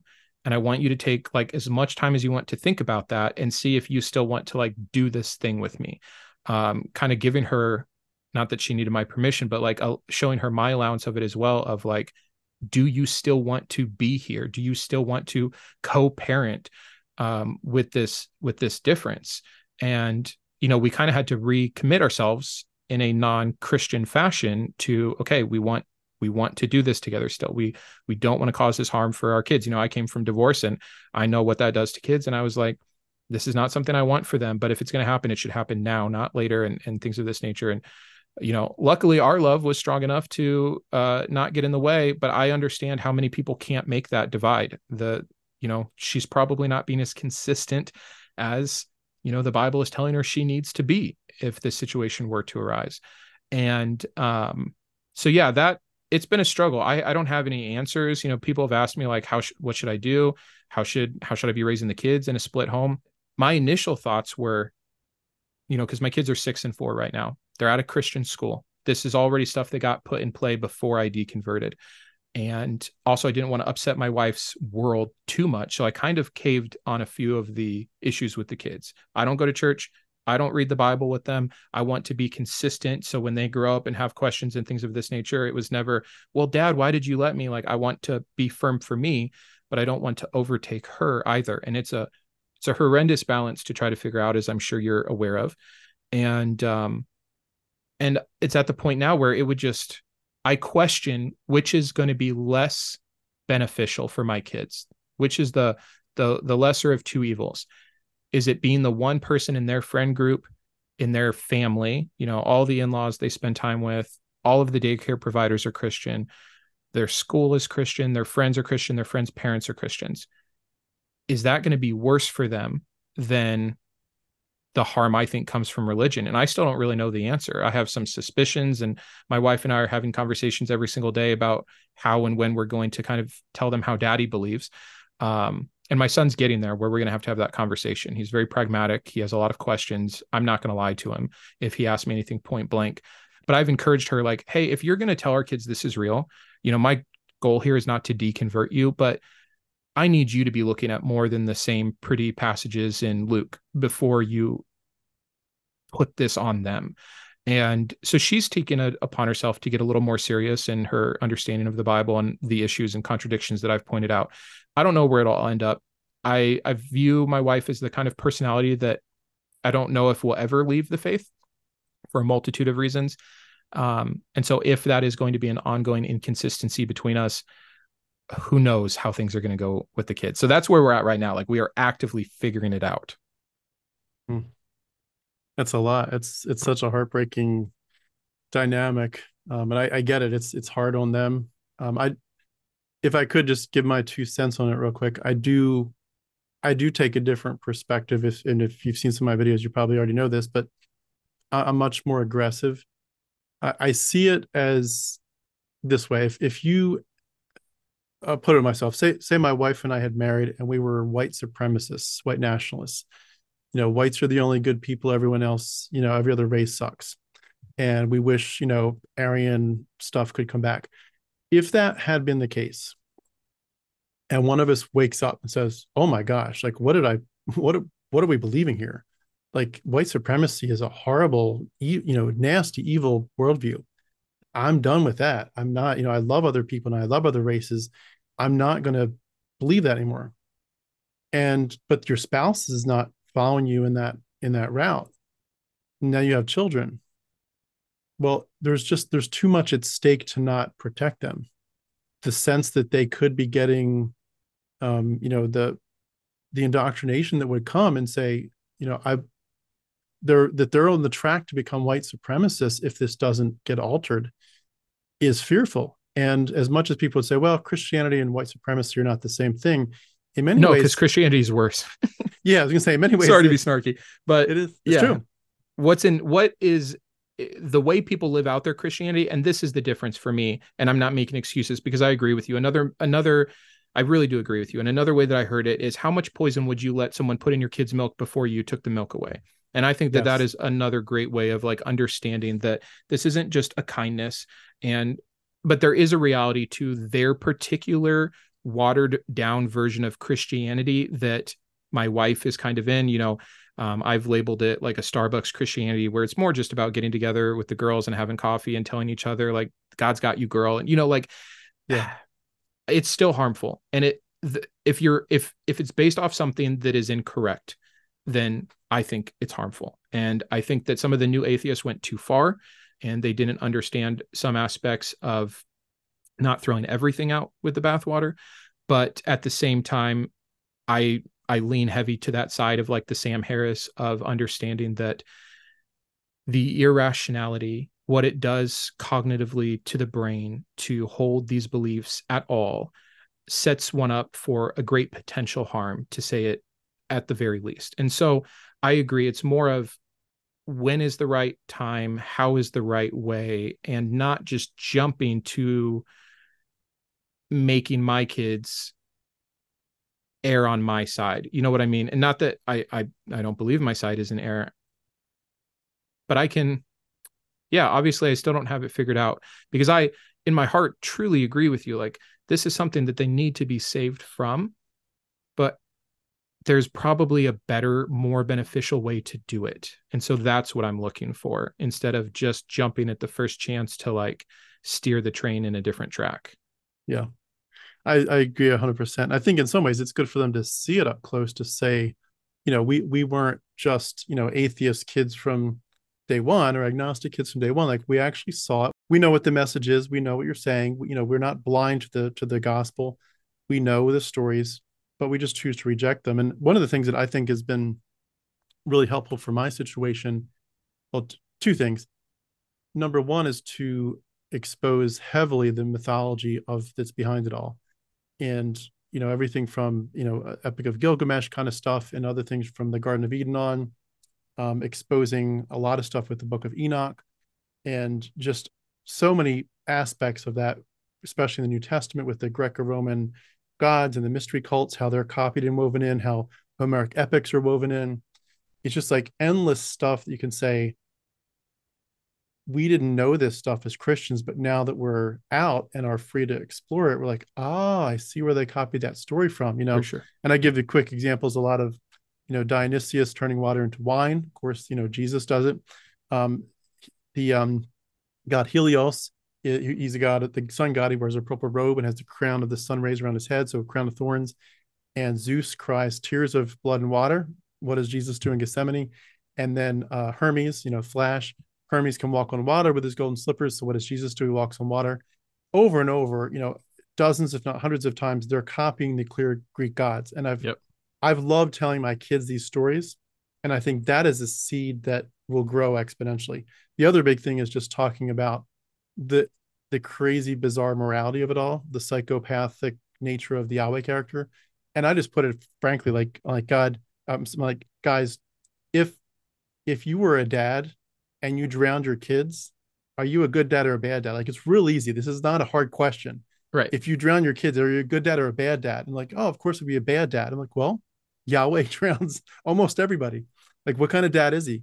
And he puts his kids in the garden with a horrible snake. What kind of God, what kind of daddy would I be if I did that to you? And they get it. They really get it. It's cool. How old are your kids?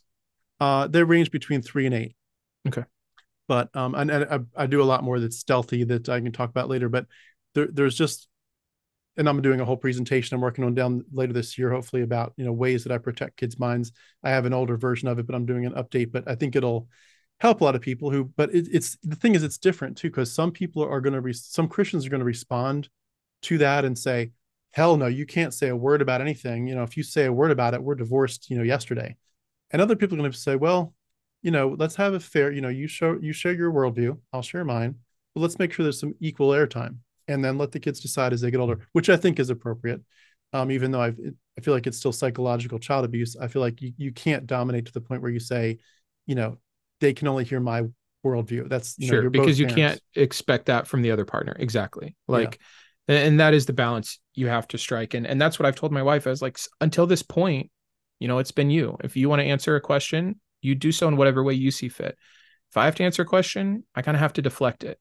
If you want to take him to church, you take him to church. If I wanted to show him an atheist video, you're not cool with that. So like, we need to either get to the point where we raise them in a bubble of secularity for the first 25 years until their prefrontal cortex developed and everyone stops talking about everything. Or if you're going to have these influences and everyone, like 99% of their life is the Christian influence, at least I need to start being able to say my part. And she agrees. It is again of That's good. when and how. So I think I have the best wife in the world for this. I know for a fact my main closest circle of Christian friends that if any of them came out to their wife as an atheist, it equals divorce, period. And trying to keep them from the kids. It's that insane that I really feel like I got lucky, because if that had been it, I probably would have had to deal with this in secret, watching my kids believe something horrendous. Yeah, who know? I don't know. I don't know how I would have done it, because I'm at the same time so unwilling to just corrupt their young life with their parents' issues and divorce issues and other things. So, there's a time and place for everything. And I know you're dealing with some stuff too, so I'm not trying to say anything, but for me in figuring it out, it's at least been nice to have a wife that's like, I get it. Please just try to be as considerate as you can, as age appropriate as you can, and blah, blah, blah. And so we're figuring it out. We'll get there, but the Bible got one thing right. Unequally yoked is not beneficial. So Yeah, for sure. It's definitely a hard road. And it's hard too, because you want to wish not just for your kids a good life and a good worldview and less toxicity, but you wish so much for your spouse to be able to see it. And you're just like, there's like, assuming the best that you all, that spouses truly have some basic level of compatibility, that you didn't just marry frivolously and it's a bad max to me. It's a bad match otherwise. But if there's some level of compatibility, it's like, we can do okay as a married couple with different worldviews, but I know we could just fly if we were on the same oh my page. gosh, I And know. it's just like, oh, I want you to see, but in some ways, like they just, if they're not ready, it's like that matrix idea. Like some people are not ready to be unplugged, and if you try to, it's just going to blow up in your face. You sometimes just have to say, this one's going to take some time, and maybe it will never happen. But I think the big thing too is to try to not punish each other for your differences, because that's one of the things that, in my case, is just its own steroids, of course, as most people know who watch my channel. But like, if you can just have some sense of like, we have different worldviews, but you know what, life is hard. We all need love, we all need affection, we all need partnership, we need someone to give us a hug and pat on the back and say, you're doing okay, just take it one day at a time. I love you as you are. We'll figure this out together. Just Yep. some sense of camaraderie. And as long as there's not a thing of like, if you do this, I'm going to get you bad for it. Once you introduce that, I'm going to get you for what you're doing. Mafia style, low level tactics. It's like, this isn't going. This is going south quick. Yeah. Yeah, for sure. It's sad. I get a lot of comments from both sides. I get comments of people that are like, oh, we love your channel. My wife and I just deconverted last year. And it's like, I can't imagine the glory of going through that with my wife. Like, we're already so close. If we could see the same things in the same way, how fantastic. And then I get the other comments of, I had this one guy who started, even I said, email me, and then it turned into Voxer, and he wanted to start a channel. And so he's asking me some questions, but his wife said, if you do that, like, I'm taking the kids, it's one thing for you to do this, but they'll find out eventually, and all of this other stuff. And, he's not getting to live his life, do the thing he believes he should be doing, or speak the way he thinks he should be speaking, at threat of harming his kids essentially in that way. And, yeah, it's just horrendous. So I'm at least glad to not be there, but I can't imagine how amazing it would be to be equally yoked on the other side too. So for sure. Well, I like to, as we head towards a wrap up, I do like to ask a question that I ask a lot. So sorry if this is redundant to my viewers, but how did you deal with the loss of the afterlife? Did you want to live forever? Do you still want to live if you could have? How did you deal with all that? a fantastic question. I'm still figuring it out. I have moments of existential dread. I don't want to live forever. I read a book called A Short Stay in Hell that helped me understand the concept of time. It's a fantastic book, and it's a little novella. You should read it. And in this book, you really get a grasp. It's based off the Borges short story, The Library of Babel, which is all about the infinite complexities of time and numbers, and really understanding deep time. And going through just a few thought experiments in that regard has shown me that infinity of any kind is pure torture. There's nothing that should go on forever. So, even the idea of heaven, again, to talk about the new atheist and people like Hitch who would just blatantly say, oh, I'd rather party in hell. It's like, if you had the choice, you would be so foolish not to choose heaven over hell. We can make all the funny Christian quips about, I wouldn't want to be with those Christians. I wouldn't want to be with that God. If it's really real, if those two things really exist, of course you'd want to be in heaven. But despite that, I still think heaven sounds absolutely awful. And yes, we can imagine that an all-powerful God would find a way for heaven to be not awful. But I think infinity is a dumb concept for human brains to want to be in. So that aside, there's some relief. There's other questions, though, because I also am not, I'm very agnostic with many of my other beliefs. There's so much I don't know and that I don't think we can know, that I'm not one of those atheists who went straight to, oh, then there's just oblivion. Who knows? I don't know. Is there some kind of eternal recurrence where I'm going to show up 10 billion years later on some other planet as some other species because the particles arranged? I might not have a memory, but there might be some form of me still exist. I don't know. I don't know if we're in a simulation. I don't know if I'm a brain in a vat. There's so many things we just don't know. And so there is still that tiny fear of death, of what if there is something worse after this? Whether it is oblivion that you don't want because I'd love another 100 years, or I'd love to be with my kids longer, or whether it is missing out on what you once thought heaven was really like, there is still a sadness to dealing with the idea that I don't know what happens after death. I can't know what happens after death. It's definitely not what I used to think it was. And that's just not a fun place to be. So yeah, I have a lot of happy belief that I'm no longer ever going to be up for any kind of thing that is considered the biblical hell. That's great. Some existential dread, some sadness to lose out on the idea of being with my kids forever in a perfect place. And that's hard. So from a philosophical standpoint, as I've kind of tried to develop my own personal philosophy with how do I want to live my life? And if there is no objective morality from a creator being, like, where am I getting my ethics from? I've really enjoyed that. I've always been a deep reader. I actually can't believe it took me 30 years to deconvert, considering all of the things I read. I mean, I read the great classics and philosophical works between high school and 30, and how did I miss it? There was such a strong bias from my Christian perspective that I could see those thoughts, see those ideas, enjoy the beauty of them, and still completely dismiss them as anything useful or accurate or truthful. So now I get to go back to all of those thoughts and all of those readings and all of those ideas and start developing for myself what I think is important and where I've landed. And if I were going to try to wrap it up, I would say I now have the correct understanding that whatever is after death, life is absolutely temporary. That we know. It is finite. This body, this conscious experience, this time with my children, this time with my wife, this time with my friends will indeed end. And that is the greatest freedom to enjoy now, to be present, to figure out how to be beneficial to myself and to others, to alleviate suffering for other people that are not as lucky as I am to be born the way that I am with the brain that I have and the experiences that I've had to lead me to this, etc. And so I think it's absolutely gorgeous, which is again why I just am so sad I can't do it with my wife. Like, how much more present could we be together in these moments with our children instead of trading it? It's a trade. You make an absolute trade. It's in the nature of the gospel message. Storing up treasures tomorrow, not worrying about today, leave your family. All of it is horrendous. And it's the opposite of enjoying and taking care and being precious with the time that we have. So all of that became extremely beautiful, but the death thing is still a bummer, because if all that is beautiful, another 100 years would be great. Another 500 years, maybe. Anything after that, who knows? But I'm fine in the abstract, generally speaking. And it has made my time here much more precious and important and allowed me to take better action. Well said. Well said. I love that. Well, very well said. I'm amazed at the perspectives that we like. Just, it feels like in some ways when you deconvert,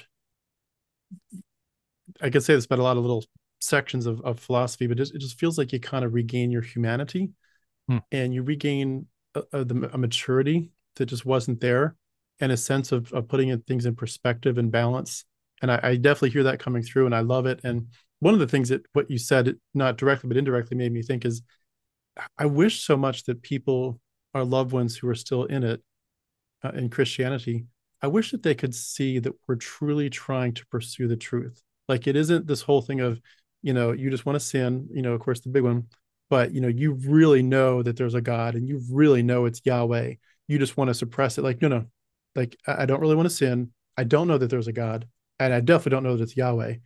Um, but I really am just pursuing the truth. I'm not trying to do this so I can go have affairs. I'm not trying to do this so I can do something immoral. I truly don't think that this stuff adds up. Like it just doesn't make sense to me. And you'd hope that Christians would, in some level, have a maturity and a respect to say, you know what, I wouldn't want you to believe it just to give verbal assent. Like I want you to really believe it. And if you don't, if this doesn't add up to you, if this looks like I'm trying to tell you to say 2 and 2 equals 7, and it is under no circumstances is 2 and 2 can equal 7, but that's what you think we as Christians are kind of saying, that just doesn't add up. I don't want you to repeat the mantra 2 and 2 equals 7 until you're sure you believe that it's actually accurate of reality. And for them to just say, bless you on your journey. I hope I want you to pursue the truth like you're saying. And I respect that you're actually honestly doing that. You really are pursuing the truth. You're not making this up. You don't have a hidden agenda. You can't believe what doesn't make sense. And you, in many ways, once you start researching, you can't unsee what you've seen. For sure. And I would love for that to be the dynamic. I know it's not for almost all of us that I talk to about it, but you'd wish that there was some sense of people saying, if you're telling me that what you want most in this world is to pursue the truth and to find it, if to whatever extent you can, then I'm going to be your in your cheerleading section. Pursue the truth. If it leads you to Christianity, then great. If it doesn't, keep pursuing the truth. When I said that actually to a loved one when I was not deconverting yet. I was just thinking through some of these issues. I said, just so you know, I don't know where this is leading, but I really want to pursue the truth no matter where it leads me, no matter what it does to my worldview. And I mean, Christians looked at me and they were like horrified, like, oh yeah, you're the what are you devil. saying? Yeah. Yeah. That I think is actually maybe one of the biggest byproducts or internal harms of religion, whatever it is, but specifically Christianity. How many Christians would love to say that? They want to say that. They might even feel that, but in the back of their nagging mind is, but I don't really wish that for you, because two things. One, that could mean that this is all not true, which affects me now. So you're affecting me with your lack of belief. Or two, I do care about you and I would wish those things for you, but not more than I would wish you not burning in hell, not more than I would wish you, missing out on heaven. And it's like, it's filled with so many layers of backup excuses that even the best Christians with the best of intentions and the biggest hearts, because of course Christians can still be wonderful people despite their horrendous beliefs, which sounds a little ironic at this point, but they can't always act out of those good intentions because their hierarchy of truth is just different and it's baked into it. It's really sad. And that would be the healthy Christian, right? The Christian that just wants to talk about the gospel message. They have a personal relationship with Jesus. They want that for you. They want you to avoid hell. Like that's not all this like old, the Canaanites were right. We should be sacrificing our firstborn. Like that's just like the healthy version of Christianity. And it's almost more harmful to deny truth in that regard because of this messed up hierarchy of belief systems and values. So I hear you, man. It is just sad. A few quick questions and I'll let you go. Yeah. One question that I had was, do you feel at all either, directly that you've got this message or just the sense that Christians either want you to fail in life or that they expect you to fail in life just as a way of God either getting you, it's hard to, as Paul talks about in our Luke and Acts, it's hard for you to kick against the goads. Like you can't kick a cactus and win. You're fighting God and God is going to, he's going to win one way or the other. Like you're going to bow your knee gladly or you're going to bow your knee, sadly, but you're going to bow your knee at some point to the Lord. You're going to repent one way or the other. either getting you to heaven or getting you to hell. But your life is going to go bad. You have left the light of life, Jesus and the gospel and the Bible. There's nothing left for you but darkness. Either we want you to fail so we can kind of say, ha ha, look where your stupid atheism got you, or just to say, we're sorry that you're going to fail, but God is going to punish you. James is clear, you will sow what you've reaped. You have sown walking away from the Bible. You are going to reap what that is, which is, God is very clear. I will bless those who are obedient to me, and I will curse those who are not. God, you're kind of under God's curse, and you did it to yourself. So, either we're glad that, yay, God's going to win today and he's going to get you, or just we're heartbroken, but he is going to win and you're going to fail. You're going to fall flat on your face. Do you feel like people are kind of doing this imprecatory prayer about you? Yeah, it's a good question, and I want to be careful not to paint with too broad a brush in answering it. I've seen a vast spectrum of Christian reaction in between those two camps.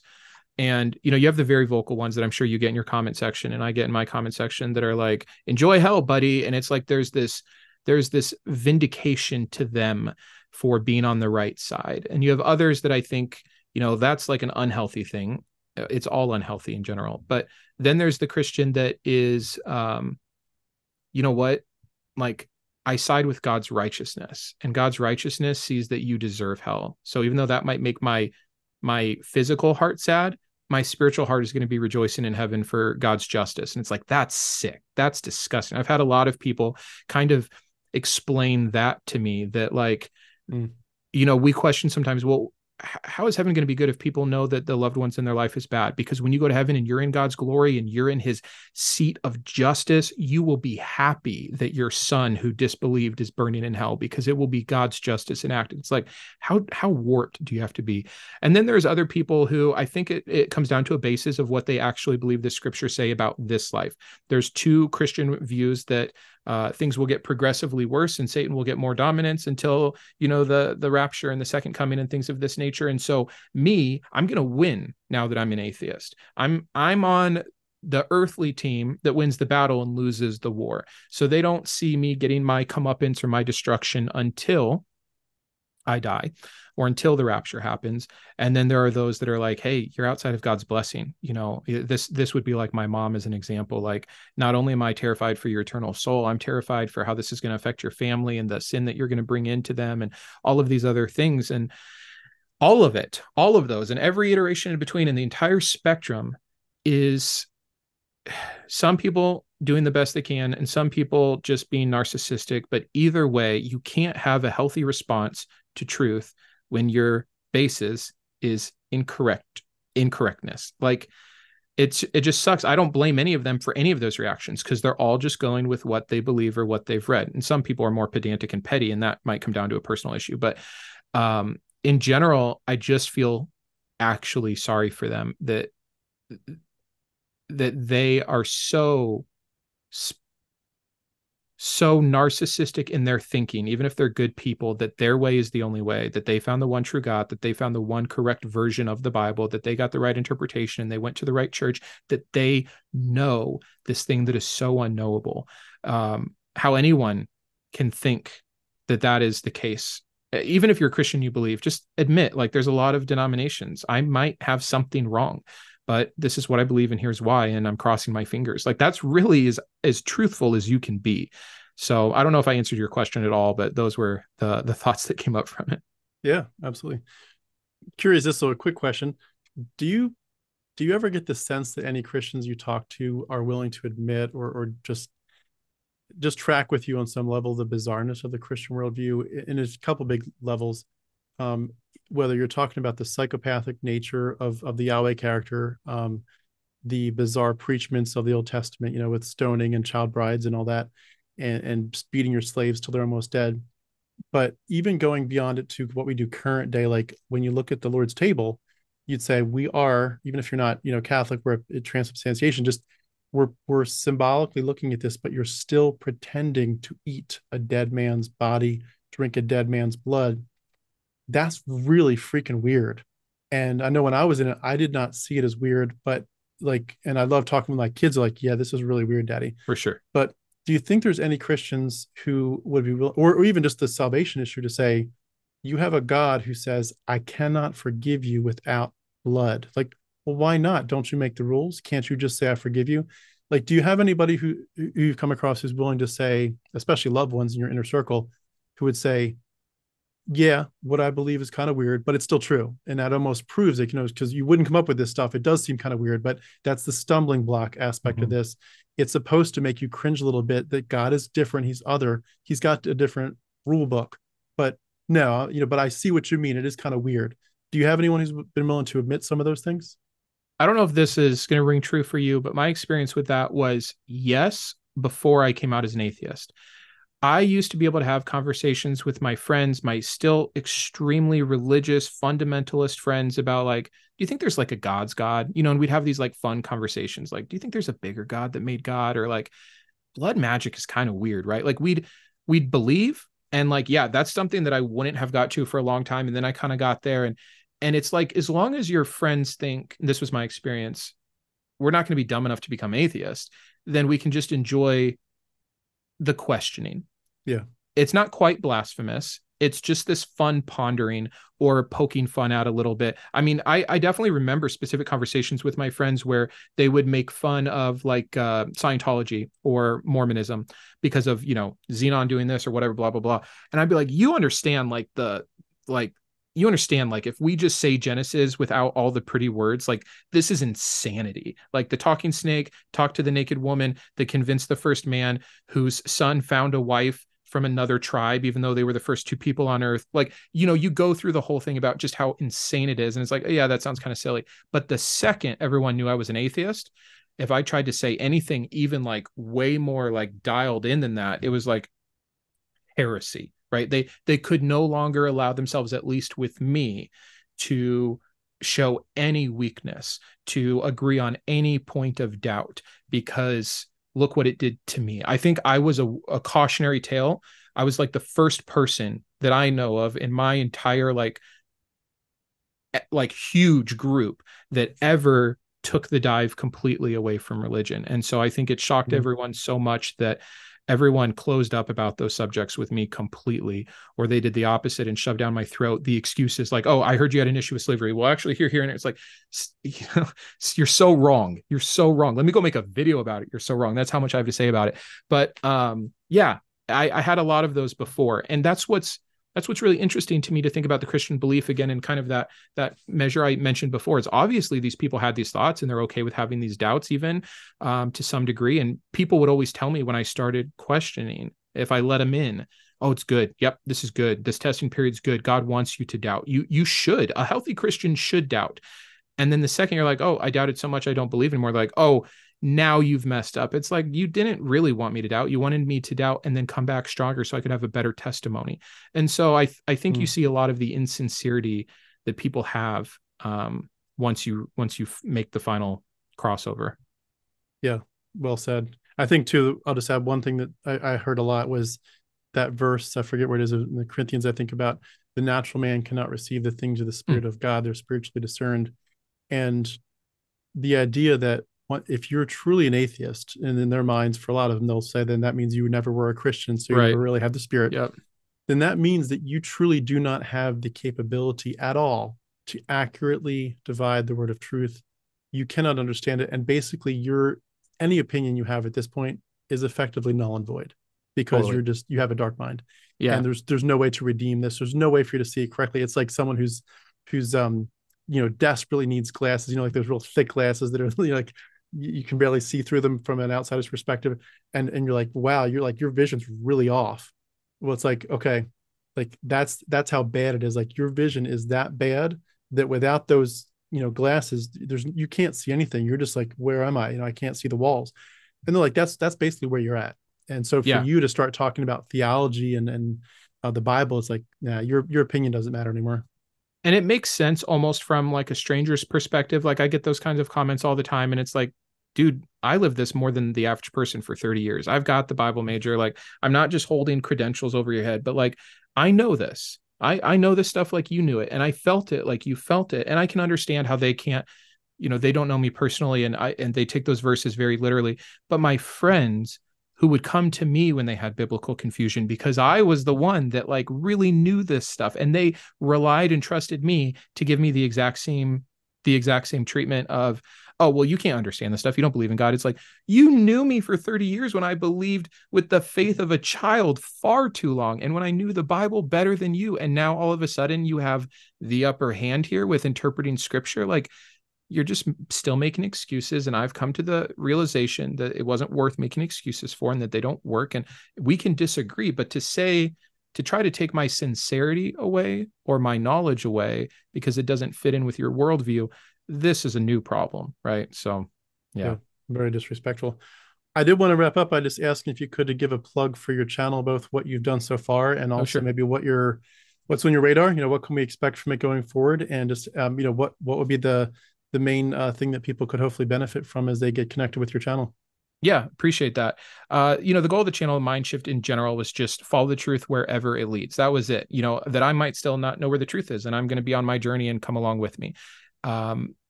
Specifically, it ended up more counter apologetics than I intended it to. I've got a few different series that we're going through. I'm doing a secular Bible study where I spend about 30 to 40 minutes going through each book of the Bible from on objective truth. That's really interesting. I'm on Judges right now. This Thursday will be Judges. So we've done 6. Oh, fun. And it's a blast to actually go through the Bible with the lenses removed. And the comments have been really encouraging about how helpful this is. And by making it more secular, and I initially labeled it unholy, like I changed it to secular. I've had a lot of Christians come in and like interact with it, and like, oh, I didn't know that. I never looked at that before. And so I think that there's some outreach there that's beneficial. The rest of it is a lot of deconversion help, how to come out, how to talk to loved ones, sharing my deconversion story, what to do, how to develop a personal philosophy and things of that nature. And then the rest of it is just counter apologetics fully, which I know I watched on one of your videos where you were explaining your goal of your channel is we've moved past it. Like, we know, like, let's talk about how to live a good life. I'm still, and I totally respect that. I'm still interested in dealing with the arguments, even though they've been dealt with 100 times. If people are going to keep making them, I want to keep talking about them. I want equal representation. So whether it's reacting to John MacArthur or Mike Winger or inspiring philosophy or whatever, I do a lot of reaction videos trying to give the experience that I had as a Christian a healthy experience and understanding of where they're coming from with the truth of what the Bible actually says.